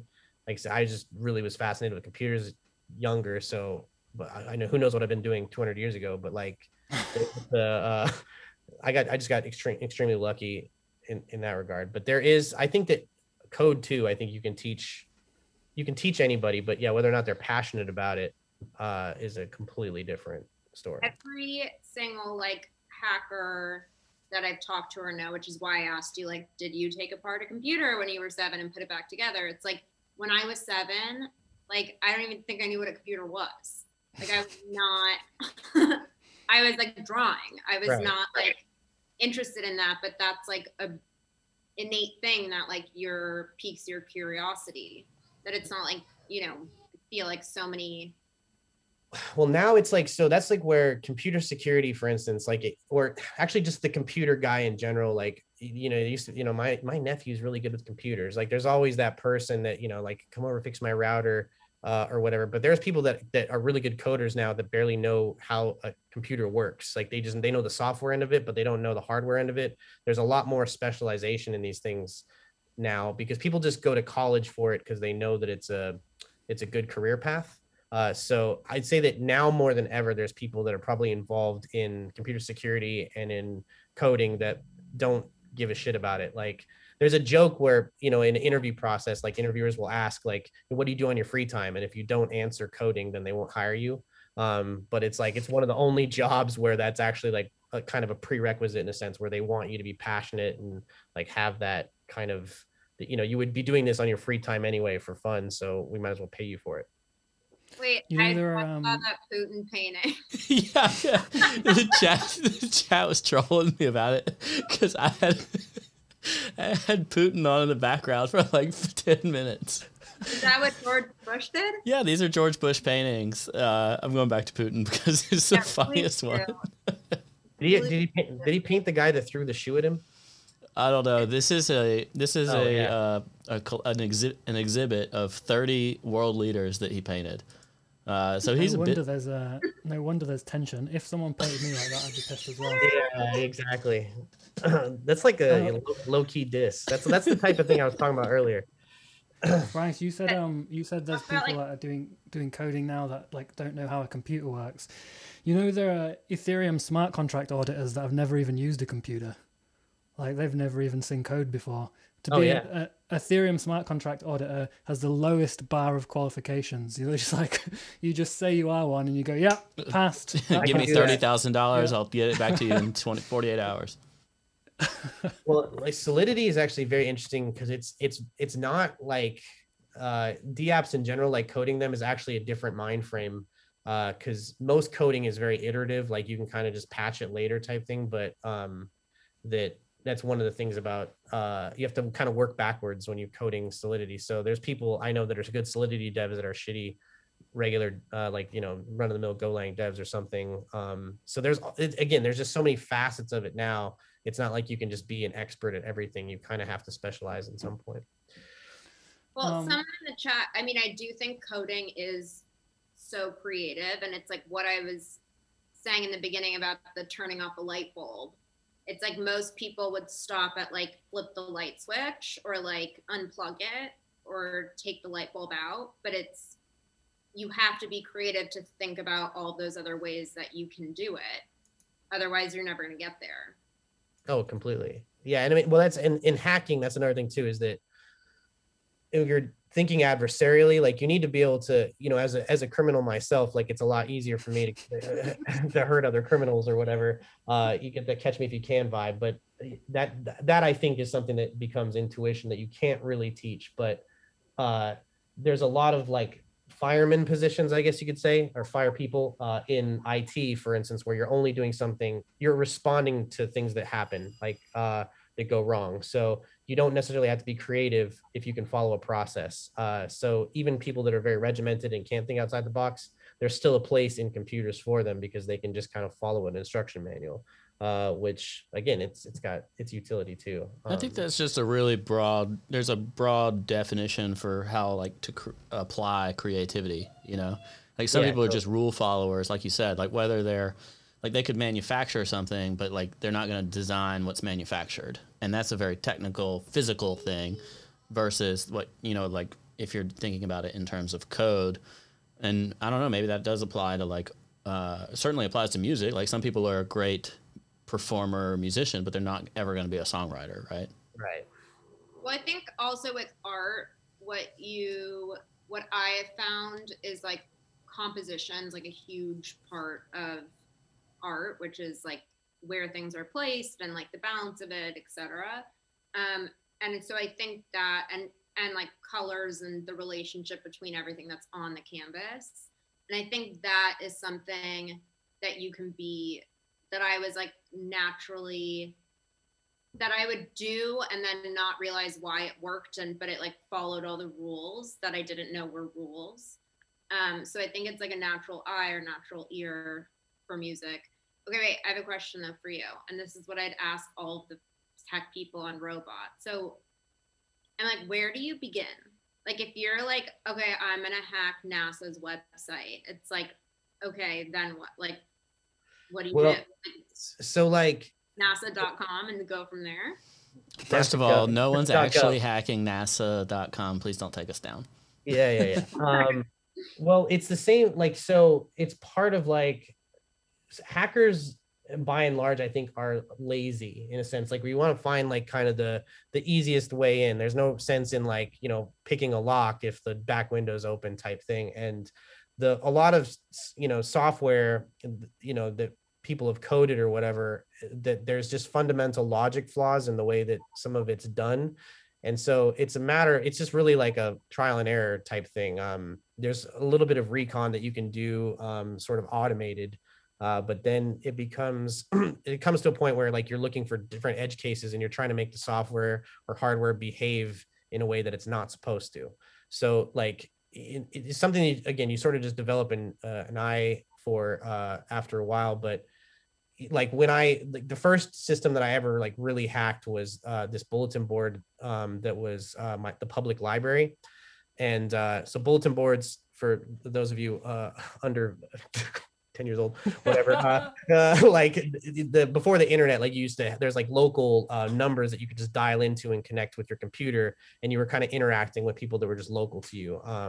But I found out how to drop into a command shell on my local library's bulletin board service. It's something that you could use to look up where books were, you know, who had what in stock, like all that type of stuff. But that under that, it was running a System 5 Unix, and I was able to drop into a command shell and then make the system do whatever I wanted to. So, like, open your computer. Yeah, so like open your computer, then you're in there, and then you're looking for like that. So for instance, like there's these things called buffers. Oh my God, Bitcoin Baron. There are these things called buffers, like where, you know, there's a certain allocated amount of memory that that a computer can store like a variable in. And if you're able to like overwrite like the buffer past its where it's supposed to be terminated at, then you can get the computer to do funny things. And so it's how the application is supposed to behave, and it's just like shortcuts in coding or logic errors or whatever. You're just basically poke at these things until you figure out like, oh, there's something that doesn't pass a smell test here, and then that's where you sort of is a springboard. Sometimes it's the rabbit hole, you'll go down it and there's nothing there. It looks like it's something, but it's not. So that's going to be frustrating. But realistically, like you're just trying to push a system like outside of its normal operating parameters. It's very much like the Matrix, in a sense. Most of the time, right? Like, and I'm just a web developer, but in terms of trying to prevent security issues, it's like when you have inputs on a website, like where information can flow from a front end or a URL into the database, if those database storage containers are not tight enough, like they allow a certain type of content, you can just kind of squeeze your way in to do a lot more because there's other stuff stored on the database, and you kind of go in through one that's a little too loosey-goosey, and then it opens up the world. And a lot of the like most straightforward type of hacking is done when you can break into those inputs. Is that a stupid way of putting it, or? That's a perfect way of putting it. Yeah. So like that there's so like if you're entering your name, or let's say like a field is expecting you to enter in a number and instead you enter in letters, like that, if there's not sanitization on that data, there might be a way to trigger the server to behave completely differently with the letters as opposed to numbers. And then you might be able to leverage that as part of a greater exploit chain to basically take control of the other computer and do what you need to. So, and again, there's fundamental things in hardware and software, and it's an arms race. Like everyone's always trying to like outpace each other, but all boats kind of rise in that tide. Like a lot of the problems, it's crazy because a lot of the problems that existed 20 years ago still exist now, but it has been largely minimized by, you know, the efforts of security personnel all over the world. Yeah. We thank you for your service. And yeah, and usually like some developer just was lazy with the way they put something up, and then like something that should have been pretty straightforward all of a sudden opens up a lot more to the hacker that figured it out. That's just like SQL injections or like SQL injections, or, you know, that's kind of a basic example, but you can do that to several. There's a guy actually in chat called, his name's ZL, his handle's ZLZ, but he actually released an NFT with an embedded cross-site scripting payload, and he was able to take control of what was an OpenSea? It was I can check. I forgot which one. Variable. What was it? Yeah, I think so. Trying to Didn't see. it like spam Nyan Cat all over the screen? Yeah, it was on Someone said yeah, rare. Rareable. Pardon? Someone said rareable in the Yeah, Rareable. So basically what he did is there's these things called open graph tags that, like, when you like send somebody an iMessage, it'll like a web page, it'll pre-populate with like a thumbnail and a description. So he basically was able to leverage the open graph tags to inject a JavaScript payload to be processed in the browser, and it's not filtered server side. So basically he was able to take control of your browser through viewing his NFT. Oh my God. Yeah, and so very cute. I forgot how much it fetched. It might even still be for sale, but yeah, he's one of those guys that very young. I think he's 21 now, but this guy's just super brilliant. He just took like $500,000 off Apple through bug bounties and stuff. Him and the crew he works with, they're just real sharp. But yeah, there's websites for this, like HackerOne, I think is HackerOne, Bug Crowd, Zero Day Initiative. Hackers are like the coolest people ever. And that's why I say it's so weird that you say that, because I say growing up, it was like not that cool. Everyone was like, you're fucking nerd, like blah blah. And so but I say largely due in part to your show, actually, that there's a lot more of it that's in the zeitgeist now. And again, people, you made it cool, Carly. You're one of the people that helped advance the field of computing and get guys like me laid. So I appreciate it. That really went a different direction. So Carly, is there like a Darlene spinoff, or is the Mr. Robot series got a future, do you think, or is it let a good thing be? I wish. No, it's donezo. They wanted us to keep going, but Sam, who created it, was like, from the beginning, he was like, there is an end, and this is how it ends, and we're not going to make up shit to just keep going, because that's how shows die. That's how they start sucking. Die. So he was like, this is how it ends, and that's that. I think in today's climate, there's a lot more reboots and like revisiting and stuff like that. So you might be able to reprise the role of Darlene in 20 years when we're flying in spaceships or something. Mr. Robot in space. But yeah, he would never, because he's also, it's like, if someone was like, here's $100 million to do it, he'd be like, I don't care. Like, I'm not doing that. So, which is great, and for like the integrity of the show, but it's also like sad for me. Yeah. And have you been typecast at all, like in the people saying like, we want somebody like Darlene, but we'll use a different name, but still you go be you in that character? Yeah. Luckily, I have not been, like, right now I'm in the Cayman Islands doing a movie where I play someone that's like so different. Like, I'm like a rich bitch that's like, what? And like, where, it's actually the polar opposite of Darlene, but that's what makes it so fun. So I'm lucky that I haven't, but she is like the coolest character. So I'd be happy. It'd be hard to play someone similar to her, because the whole time I'd be like, you're just trying to be Darlene, and like, you're never gonna be as cool. But I'm always down to play like badass, strong women, which is like at the heart what she was. Yeah. I think that, well, I mean, that's probably the typecasting problem. I think like Kristen Stewart, actually, she's doing that Princess Diana movie or whatever, but like the things like Twilight, Robert Pattinson like hated that. I think it happens to a lot of actors, like where again, you just get identified with a role, like Captain Kirk. I know William Shatner like hates, his associated with it famously or whatever, but I think that's a good thing that, you said your first role was like a very Barbie-ish character, right? Is that, yeah. So then, yeah, so you've got to actually like the color spectrum, I guess, in your artistic endeavors, which is something, some people probably don't get to do. No. Didn't William Shatner recently tweet about Tron or something? Did he tweet like about Tron or Cardano or something in the future? Who did?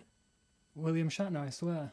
Oh, actually, I said he's actually kind of He's been in the crypto space. Yeah, like I know Bruce talks to him sometimes. He was going to be a guest. We have this thing called the Satoshi Roundtable.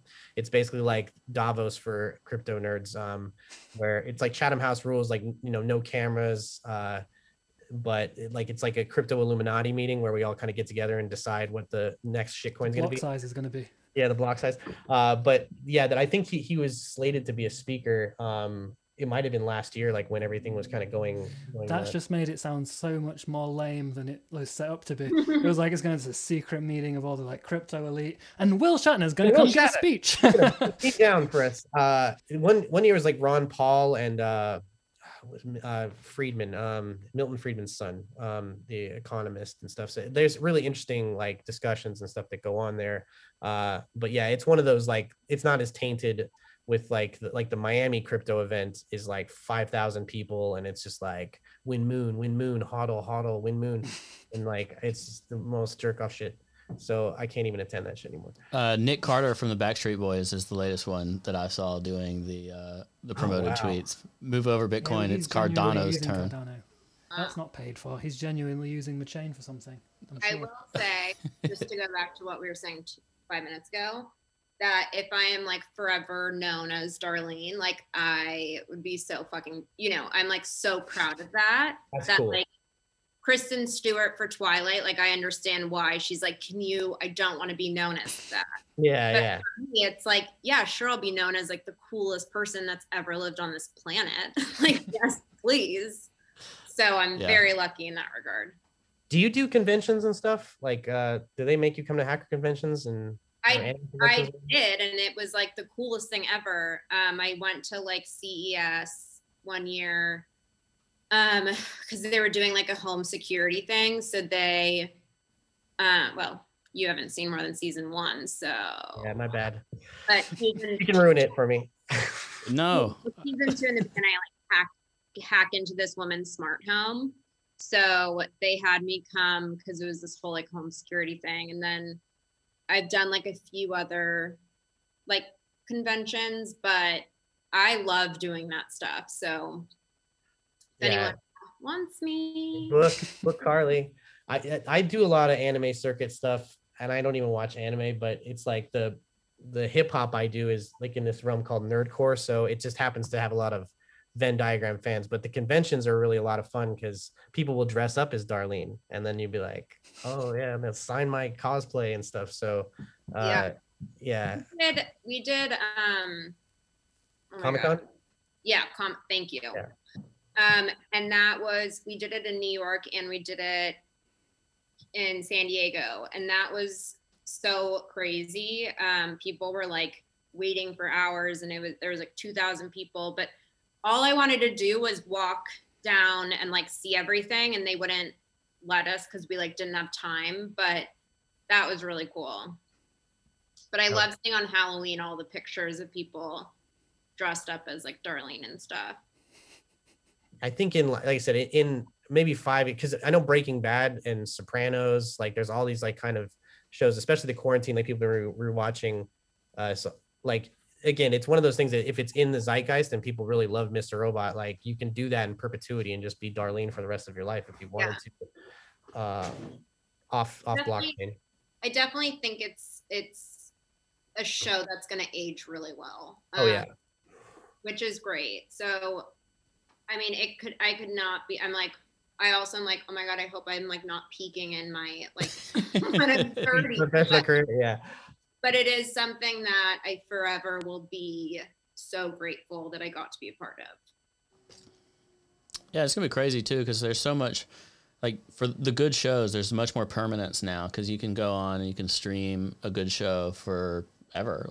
And it's just always there. It's like, what are the top 50 shows that I need to watch? And Mr. Robot's going to be slapped up in the list somewhere and like 20 years from now, it'll still be like a great thing. And it might become a period piece at some point. It's like, look at hacking in the, second decade.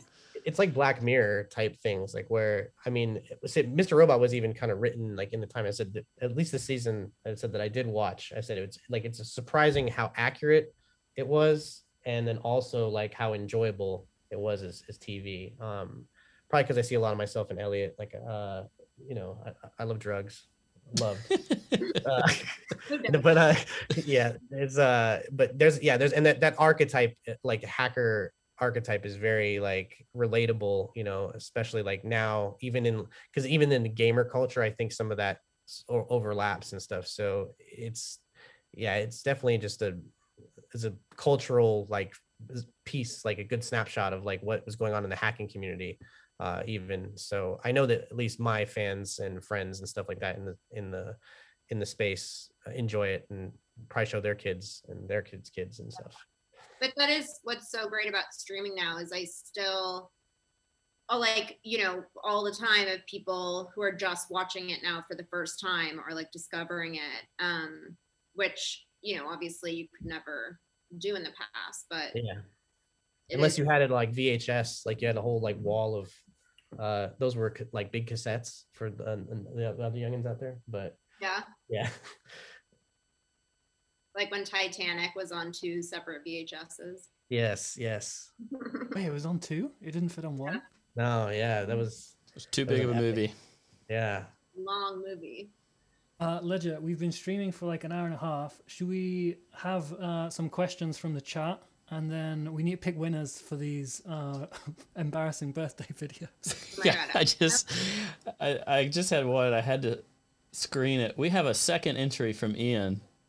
This time using a larger. He's gone back again because his first one didn't have Carly's name in. Oh, that's true. Maybe this one does, but this one we gotta. Let me see. I'll just turn the sound. I'm pulling them up on my phone. All right, I'm gonna read some questions from the chat while you're having a look. Carly's thoughts on whether traditional cinema is dead. I hope not. That would be so sad. I think it's scary because I think everything right now is becoming geared towards don't leave your house. Like you don't need to go anywhere to do anything. And we'll like come to you in 2 minutes. But I think that there's something, like I've seen like jokes about how like in the future people are gonna be like, yeah, we used to like go to a theater and sit with strangers and watch a movie.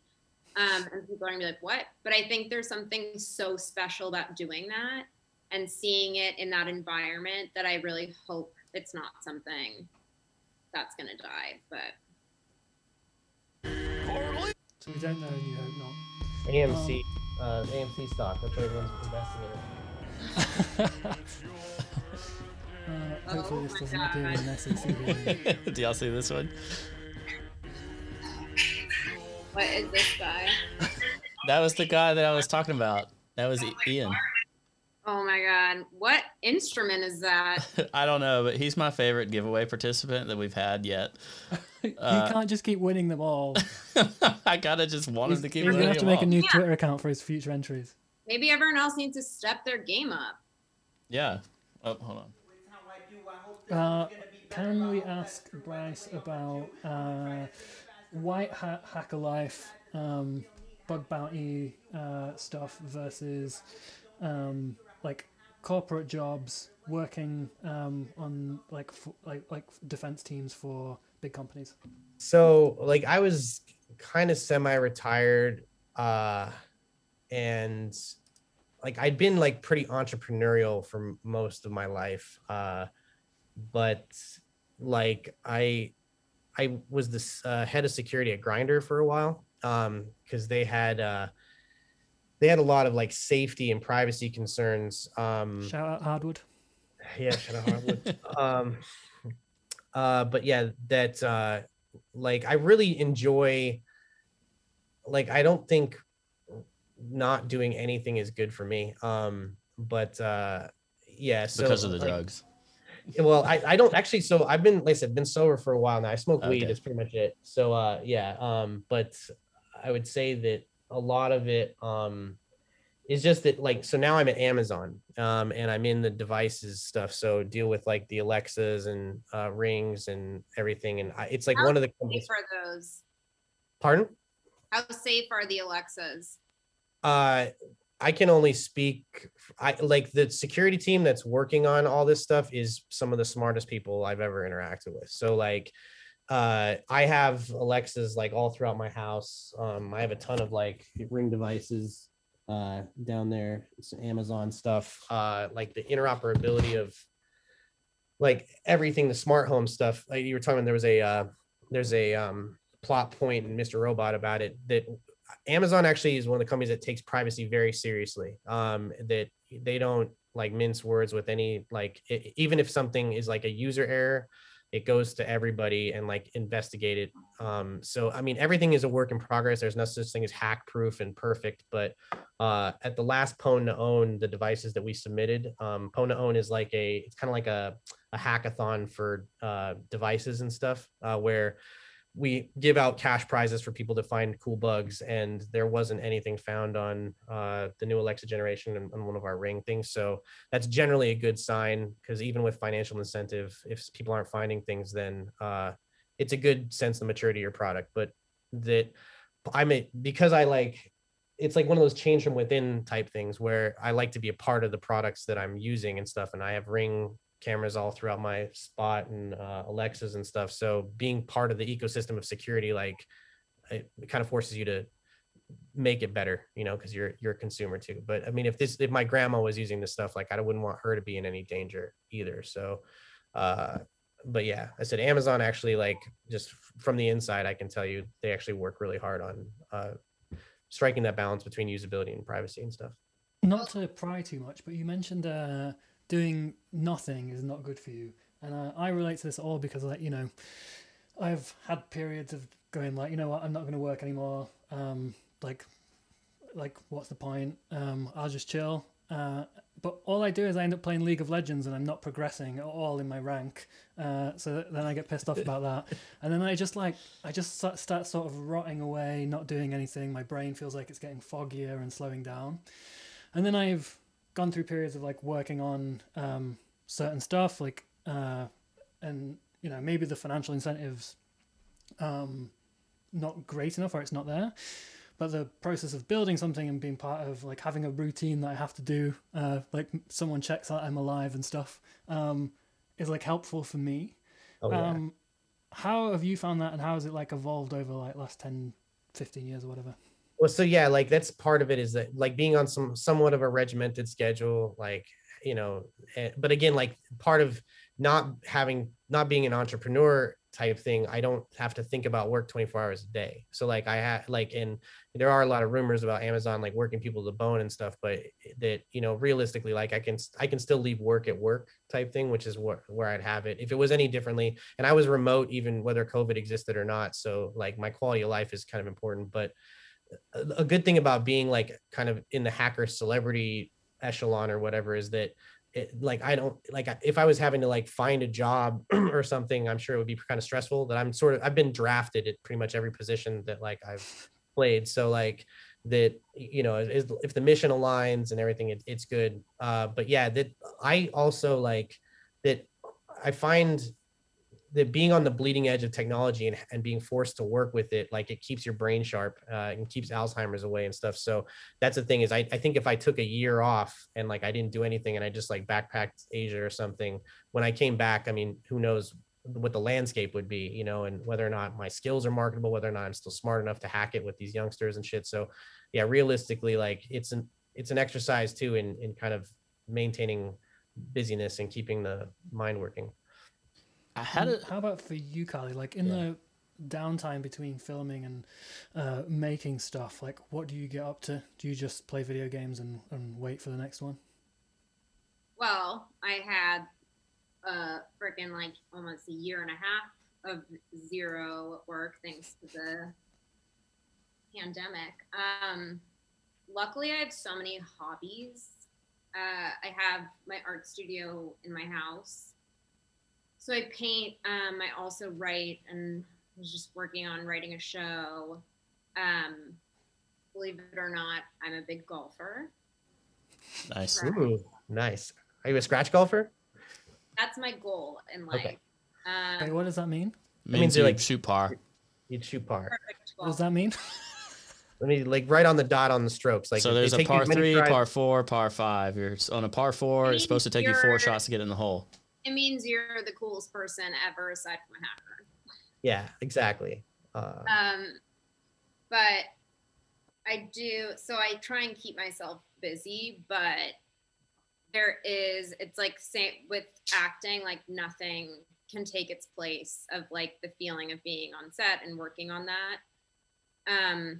Other things can fulfill me in different ways, but nothing can like that. So do you like the gig aspect of it? I was actually thinking about this recently because the businesses that I'm part of are very much cyclical. Like you have to just have your weekly output. And I'm kind of jealous of this gig idea, right? Like, it's like, here's a fixed amount that I make for a season or for a film. And then you can kind of carry on to the next thing. Is that freeing or is it stressful? no, it's so stressful. It's freeing when you're on a TV show, because you know that that's coming, you know that you have that income, you know that you have that job. But when you're not, it's like you are working job to job and like don't know when the next time you're going to get a job is. And as an actor, it's like you always feel like you're never going to get another job. And it's hard because, it's like, think about how many actors there are that are my age that are like, and only one person gets the role. So in between all that, like I go on, we go on so many auditions and there's so many things that you want that you don't get. And then these things come out of nowhere. Like this movie I'm doing right now, literally on a Wednesday night, I get a call being like, hey, you just got this movie. You're leaving Monday for the Cayman Islands if you want to do it for 6 weeks. And I was like, what? So it's like, it's so like everything can like change, in a second, but it's it's stressful. But definitely being on a show like that, the money is much better in TV now than it is in movies. That's an amazing shift. Yeah, that's crazy shift, actually. That's nuts. Yeah. I mean, it kind of has always been, unless you're like Brad Pitt.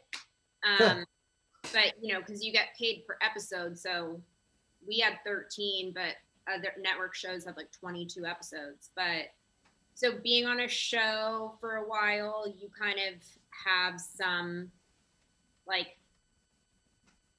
something to fall back on. But it's definitely now not being on a show. It's like you don't have a guaranteed thing that you're doing. So I guess it makes it a lot harder to plan. Like, well, here's how much money I make because correct. They have no idea.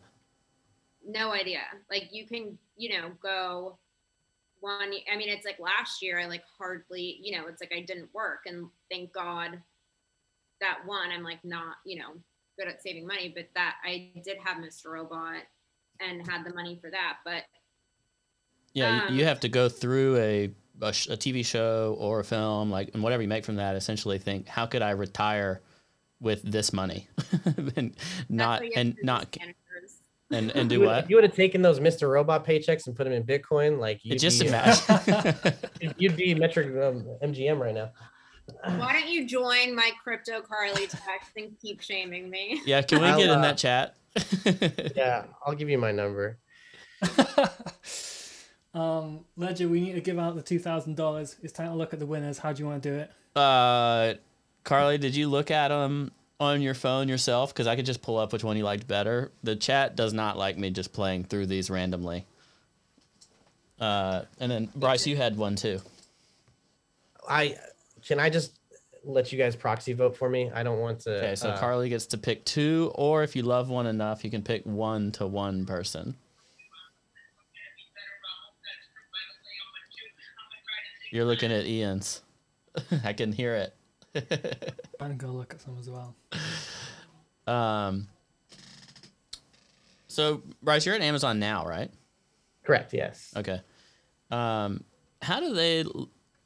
do you think about like how corporations participate in open source software development, and how well do you think like the big like FANG type companies actually go about that?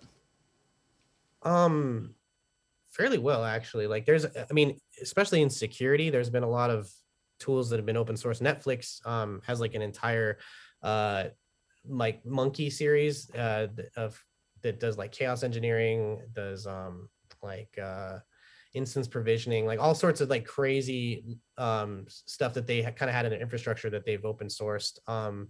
It's one of those things that, I mean, like Stallman obviously like has something bad to say about everything that, you know, isn't open source, but yeah, I have a capitalist mentality, so that anything that, it's like Elon Musk getting involved in the space race is probably like one of the best things to ever happen to it. And, you know, being privatized works. And there's a lot of, you know, in the open source community, I would say that definitely within the last 15 years or so, like it's morphed a lot more into a lot like where the participatory nature of like the companies in advancing software, it's not entirely altruistic. Like they have reasons for maintaining and keeping the software up to date as well. There's incentive alignment. Yeah. And crypto's helped open that up too. In my mind, at least. Have you gotten into the DeFi side of things and the very little. Yeah. Like just meme stuff. But again, like that's definitely another avenue where, again, being a vanguard in that space like might be somewhat dangerous, and like there's a maturity to it, like where again I think that still crypto is pretty much in its infancy. I mean, I think that most people have heard about it now that own a TV or like the internet or something, at least have heard the word Bitcoin, but that like the use cases for blockchain, I think that there's still stuff that I haven't even thought of, that no one's thought of, that is going to be like kind of killer apps. Yeah. And not knowing what those are is interesting. But I know Microsoft is like heavily involved in a lot of blockchain technology stuff now, which is cool. Amazon, I think there are some projects that institute blockchain, but nothing at scale. I know that there's AWS offerings and stuff that will host like nodes and everything, but yeah, I don't know. Again, like I'm very big proponent of the technology and the democratization and like decentralization and all that stuff. So if AWS goes down, doesn't the Ethereum blockchain stop working? There may be a case to make there, but I mean, if AWS goes down, like most of the internet's down anyway, so it's a 4-alarm fire. But yeah, say what? Oh, you have a winner? Yeah. Drum roll, please. Totally interrupt you. I'm so sorry. That was not at all. No, I'm just filling time while you're judging. Samuel Turpin. Samuel Turpin. I will find it. _ Samsum. Do you want to reply on Twitter and tell them? They might enjoy that. Yeah. And that way I'll see the notice. They'll tell their mom. Yep. Frame the tweet. You're make it an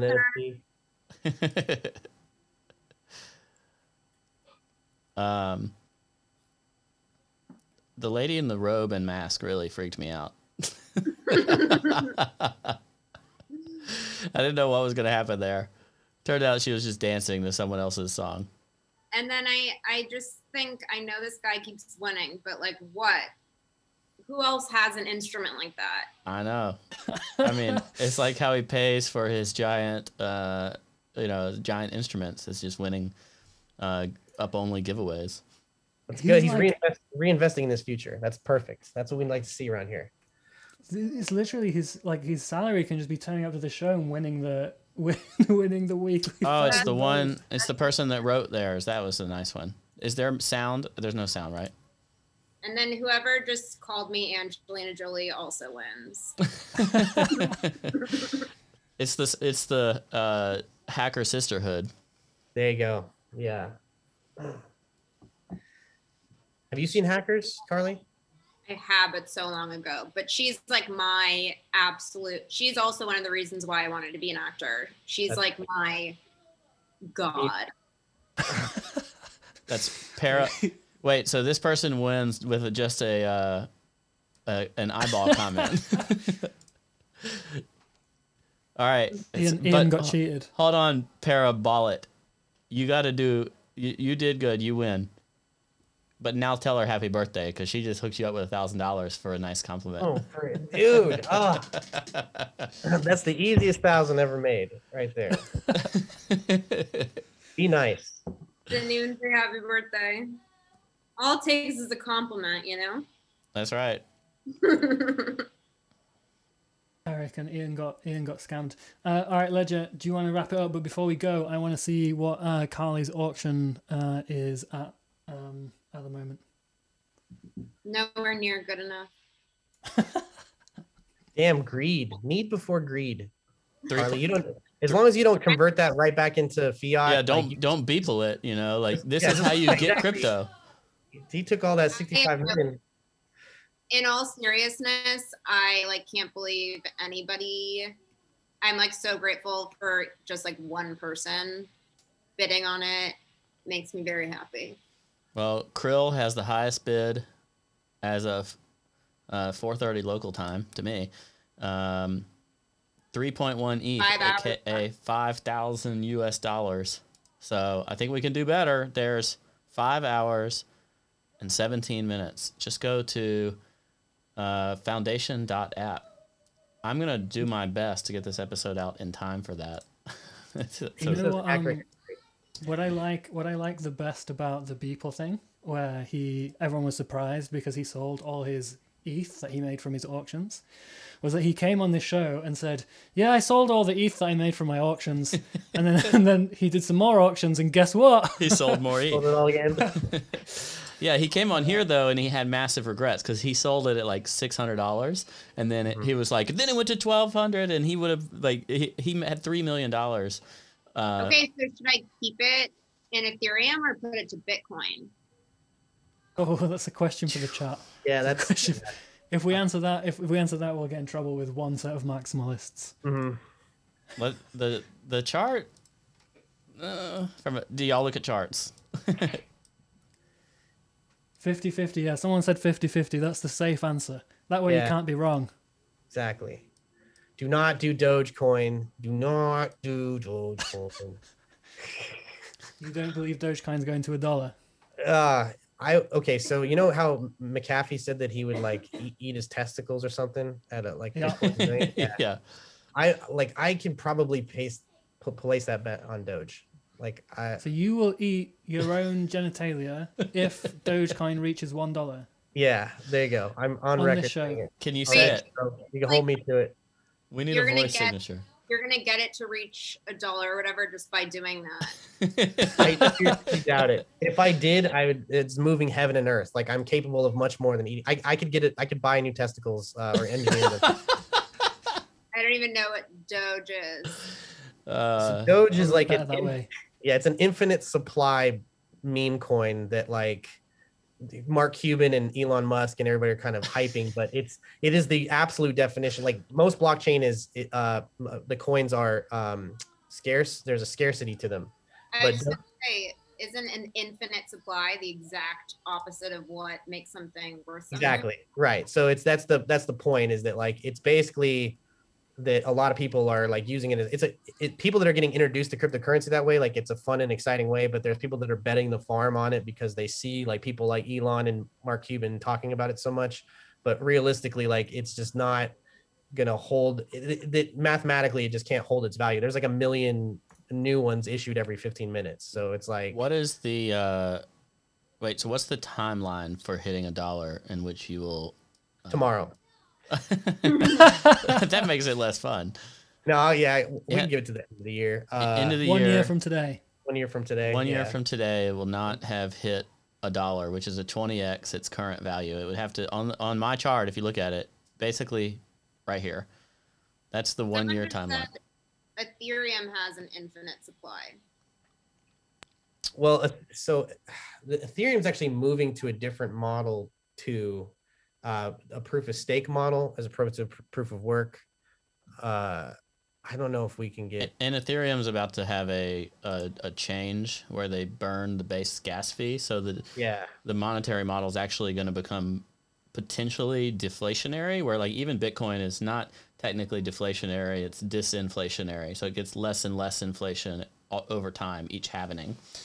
Whereas ETH, depending on usage, it could burn enough of the base fee to actually outpace issuance, and there could literally be less ETH every day based on network activity. So that's going to change this summer, and I'm quite bullish Ethereum to hit a certain level relative to Bitcoin, but like in the long term, I'd feel safer with my money on Bitcoin if you told me I have to leave it somewhere for like 20 years. Nice. Yeah, I think that's probably right as well. Sensible humans in this chat. Jesus Christ, I forgot you guys existed. That's how you survive for a few years. It's like you become relatively sensible.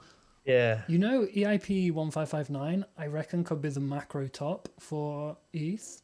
No way. Because it's going to be as we get close to it, it's going to be such a hyped event. You know, if EIP 1559 had been active over the last few months, like billions annually would have been burned or something.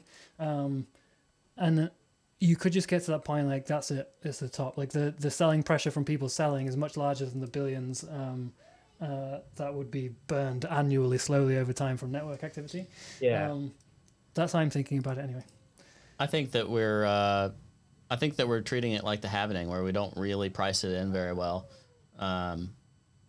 And I actually think that once it sinks in, that we're burning Ethereum and network activity is expected to increase by many multiples over the coming years, that it'll actually perform significantly better than it has been. Like relative to Bitcoin, it's not even hardly in a bull market, you know, like it's just been kind of a random walk.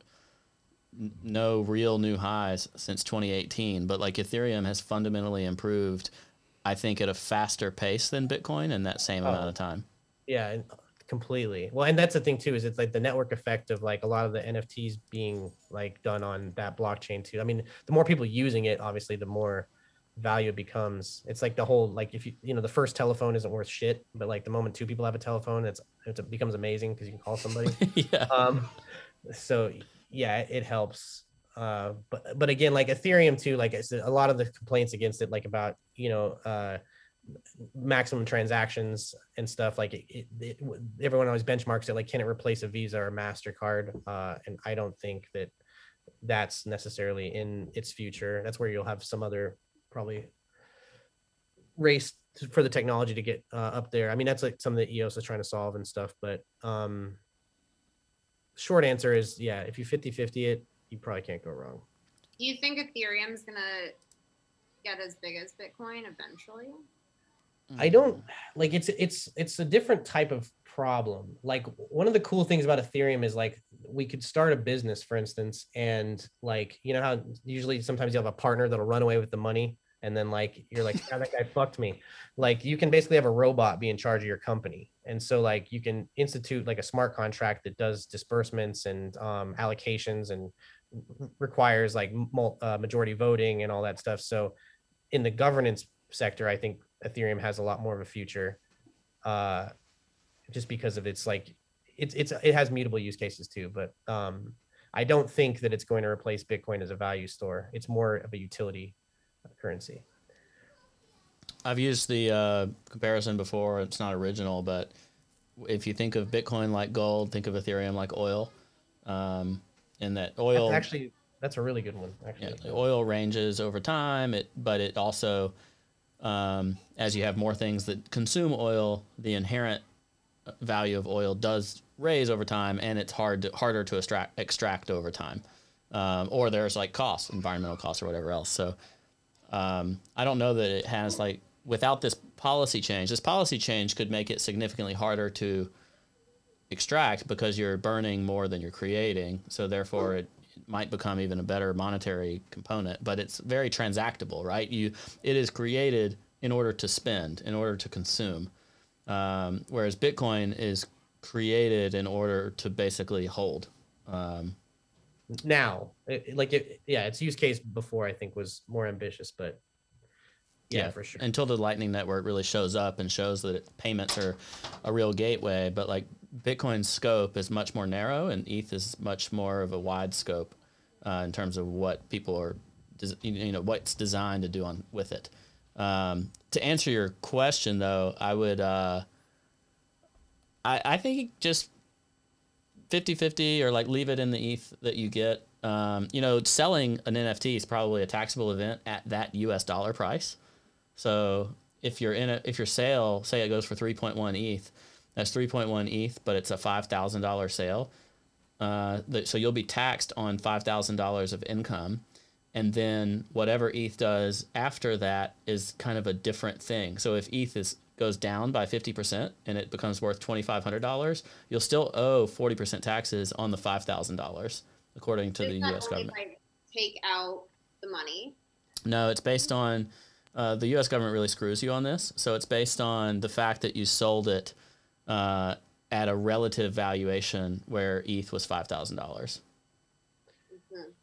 But actually, wait, but isn't it a taxable event when she converts it into fiat? No, because she received a monetary value for the Oh, I sale guess, of an yeah, asset. Ledger's actually an accountant. Yeah. Well, this like it's super complicated because like a lot of people like it's just the commodities thing, like where if you hold it for longer than a year, it like then it's subject to long-term capital gains tax or whatever. But that would make more sense actually. So you wouldn't get shit. I'm just saying the government doesn't double dip. If like, I mean, they would love to, but yeah. I think there's a case like by default they want to tax you in both scenarios, both on the origination of the funds and then the conversion when you make another turn it into something else. So like I think Beeple was smart for selling to USD because he's going to be taxed likely based on the US dollar value of what he did. At the time of the sale. At the time of the sale. So if he sold something for $60 million, you could make a case where if the market went down by 2/3, but he owed 1/3 based on the USD value of that ETH at that time, like I think he'd have to go make a special case not to have to pay the taxes based on the origination dollar value.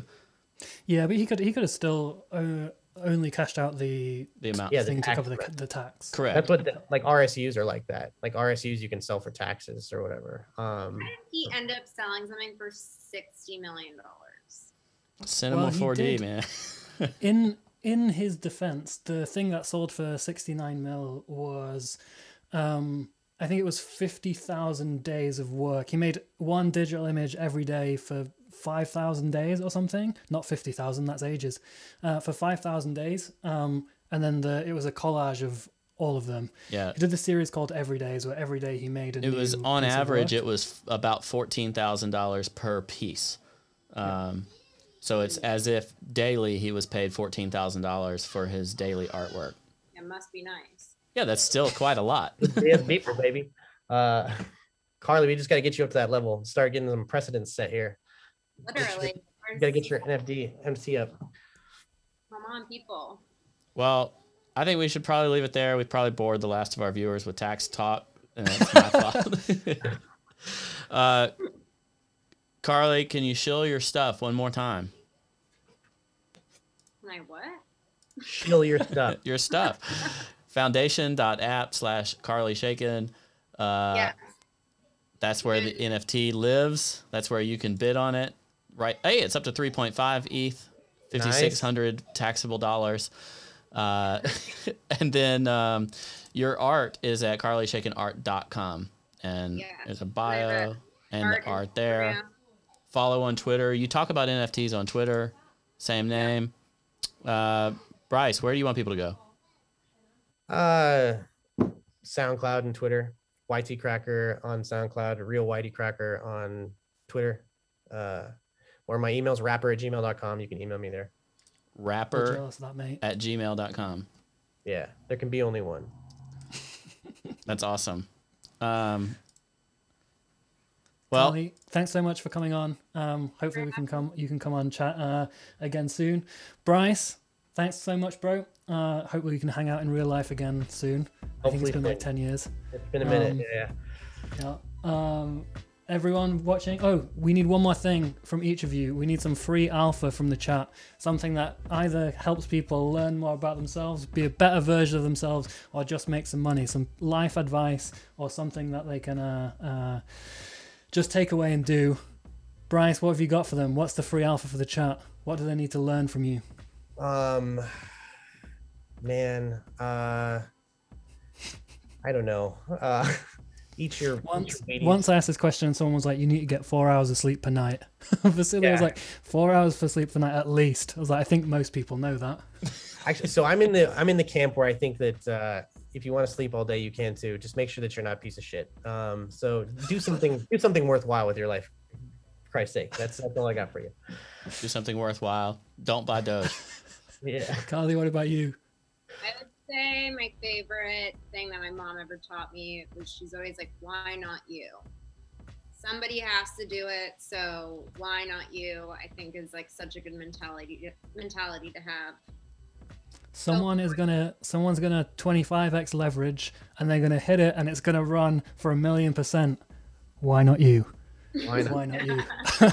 Ledger, are the chat gonna make it? The chat's going to make it. And you know what? This stream's going to make it. Nothing here was so obnoxious that we have to delete the entire show. Last week, we just skipped an episode, mate. Yeah, I'm sorry. We didn't actually stream. We just skipped it. Yeah, we definitely did not delete it from the internet in every capacity because it was so offensive. Go to uponly.tv to catch the replay of this show and others. Thanks to Blockfolio. Go to uponly.tv/Blockfolio. Make a trade today and track your portfolio just like you always have done and loved. Powered by FTX. Downloaded on the app stores today. Thanks for being here, and thanks. I have forgotten every single week. Giovanni Pickle, shout out for the theme song. Mildly Stressful. Giovanni Pickle, originalist. Thanks for doing the song. Love you, bud. Later.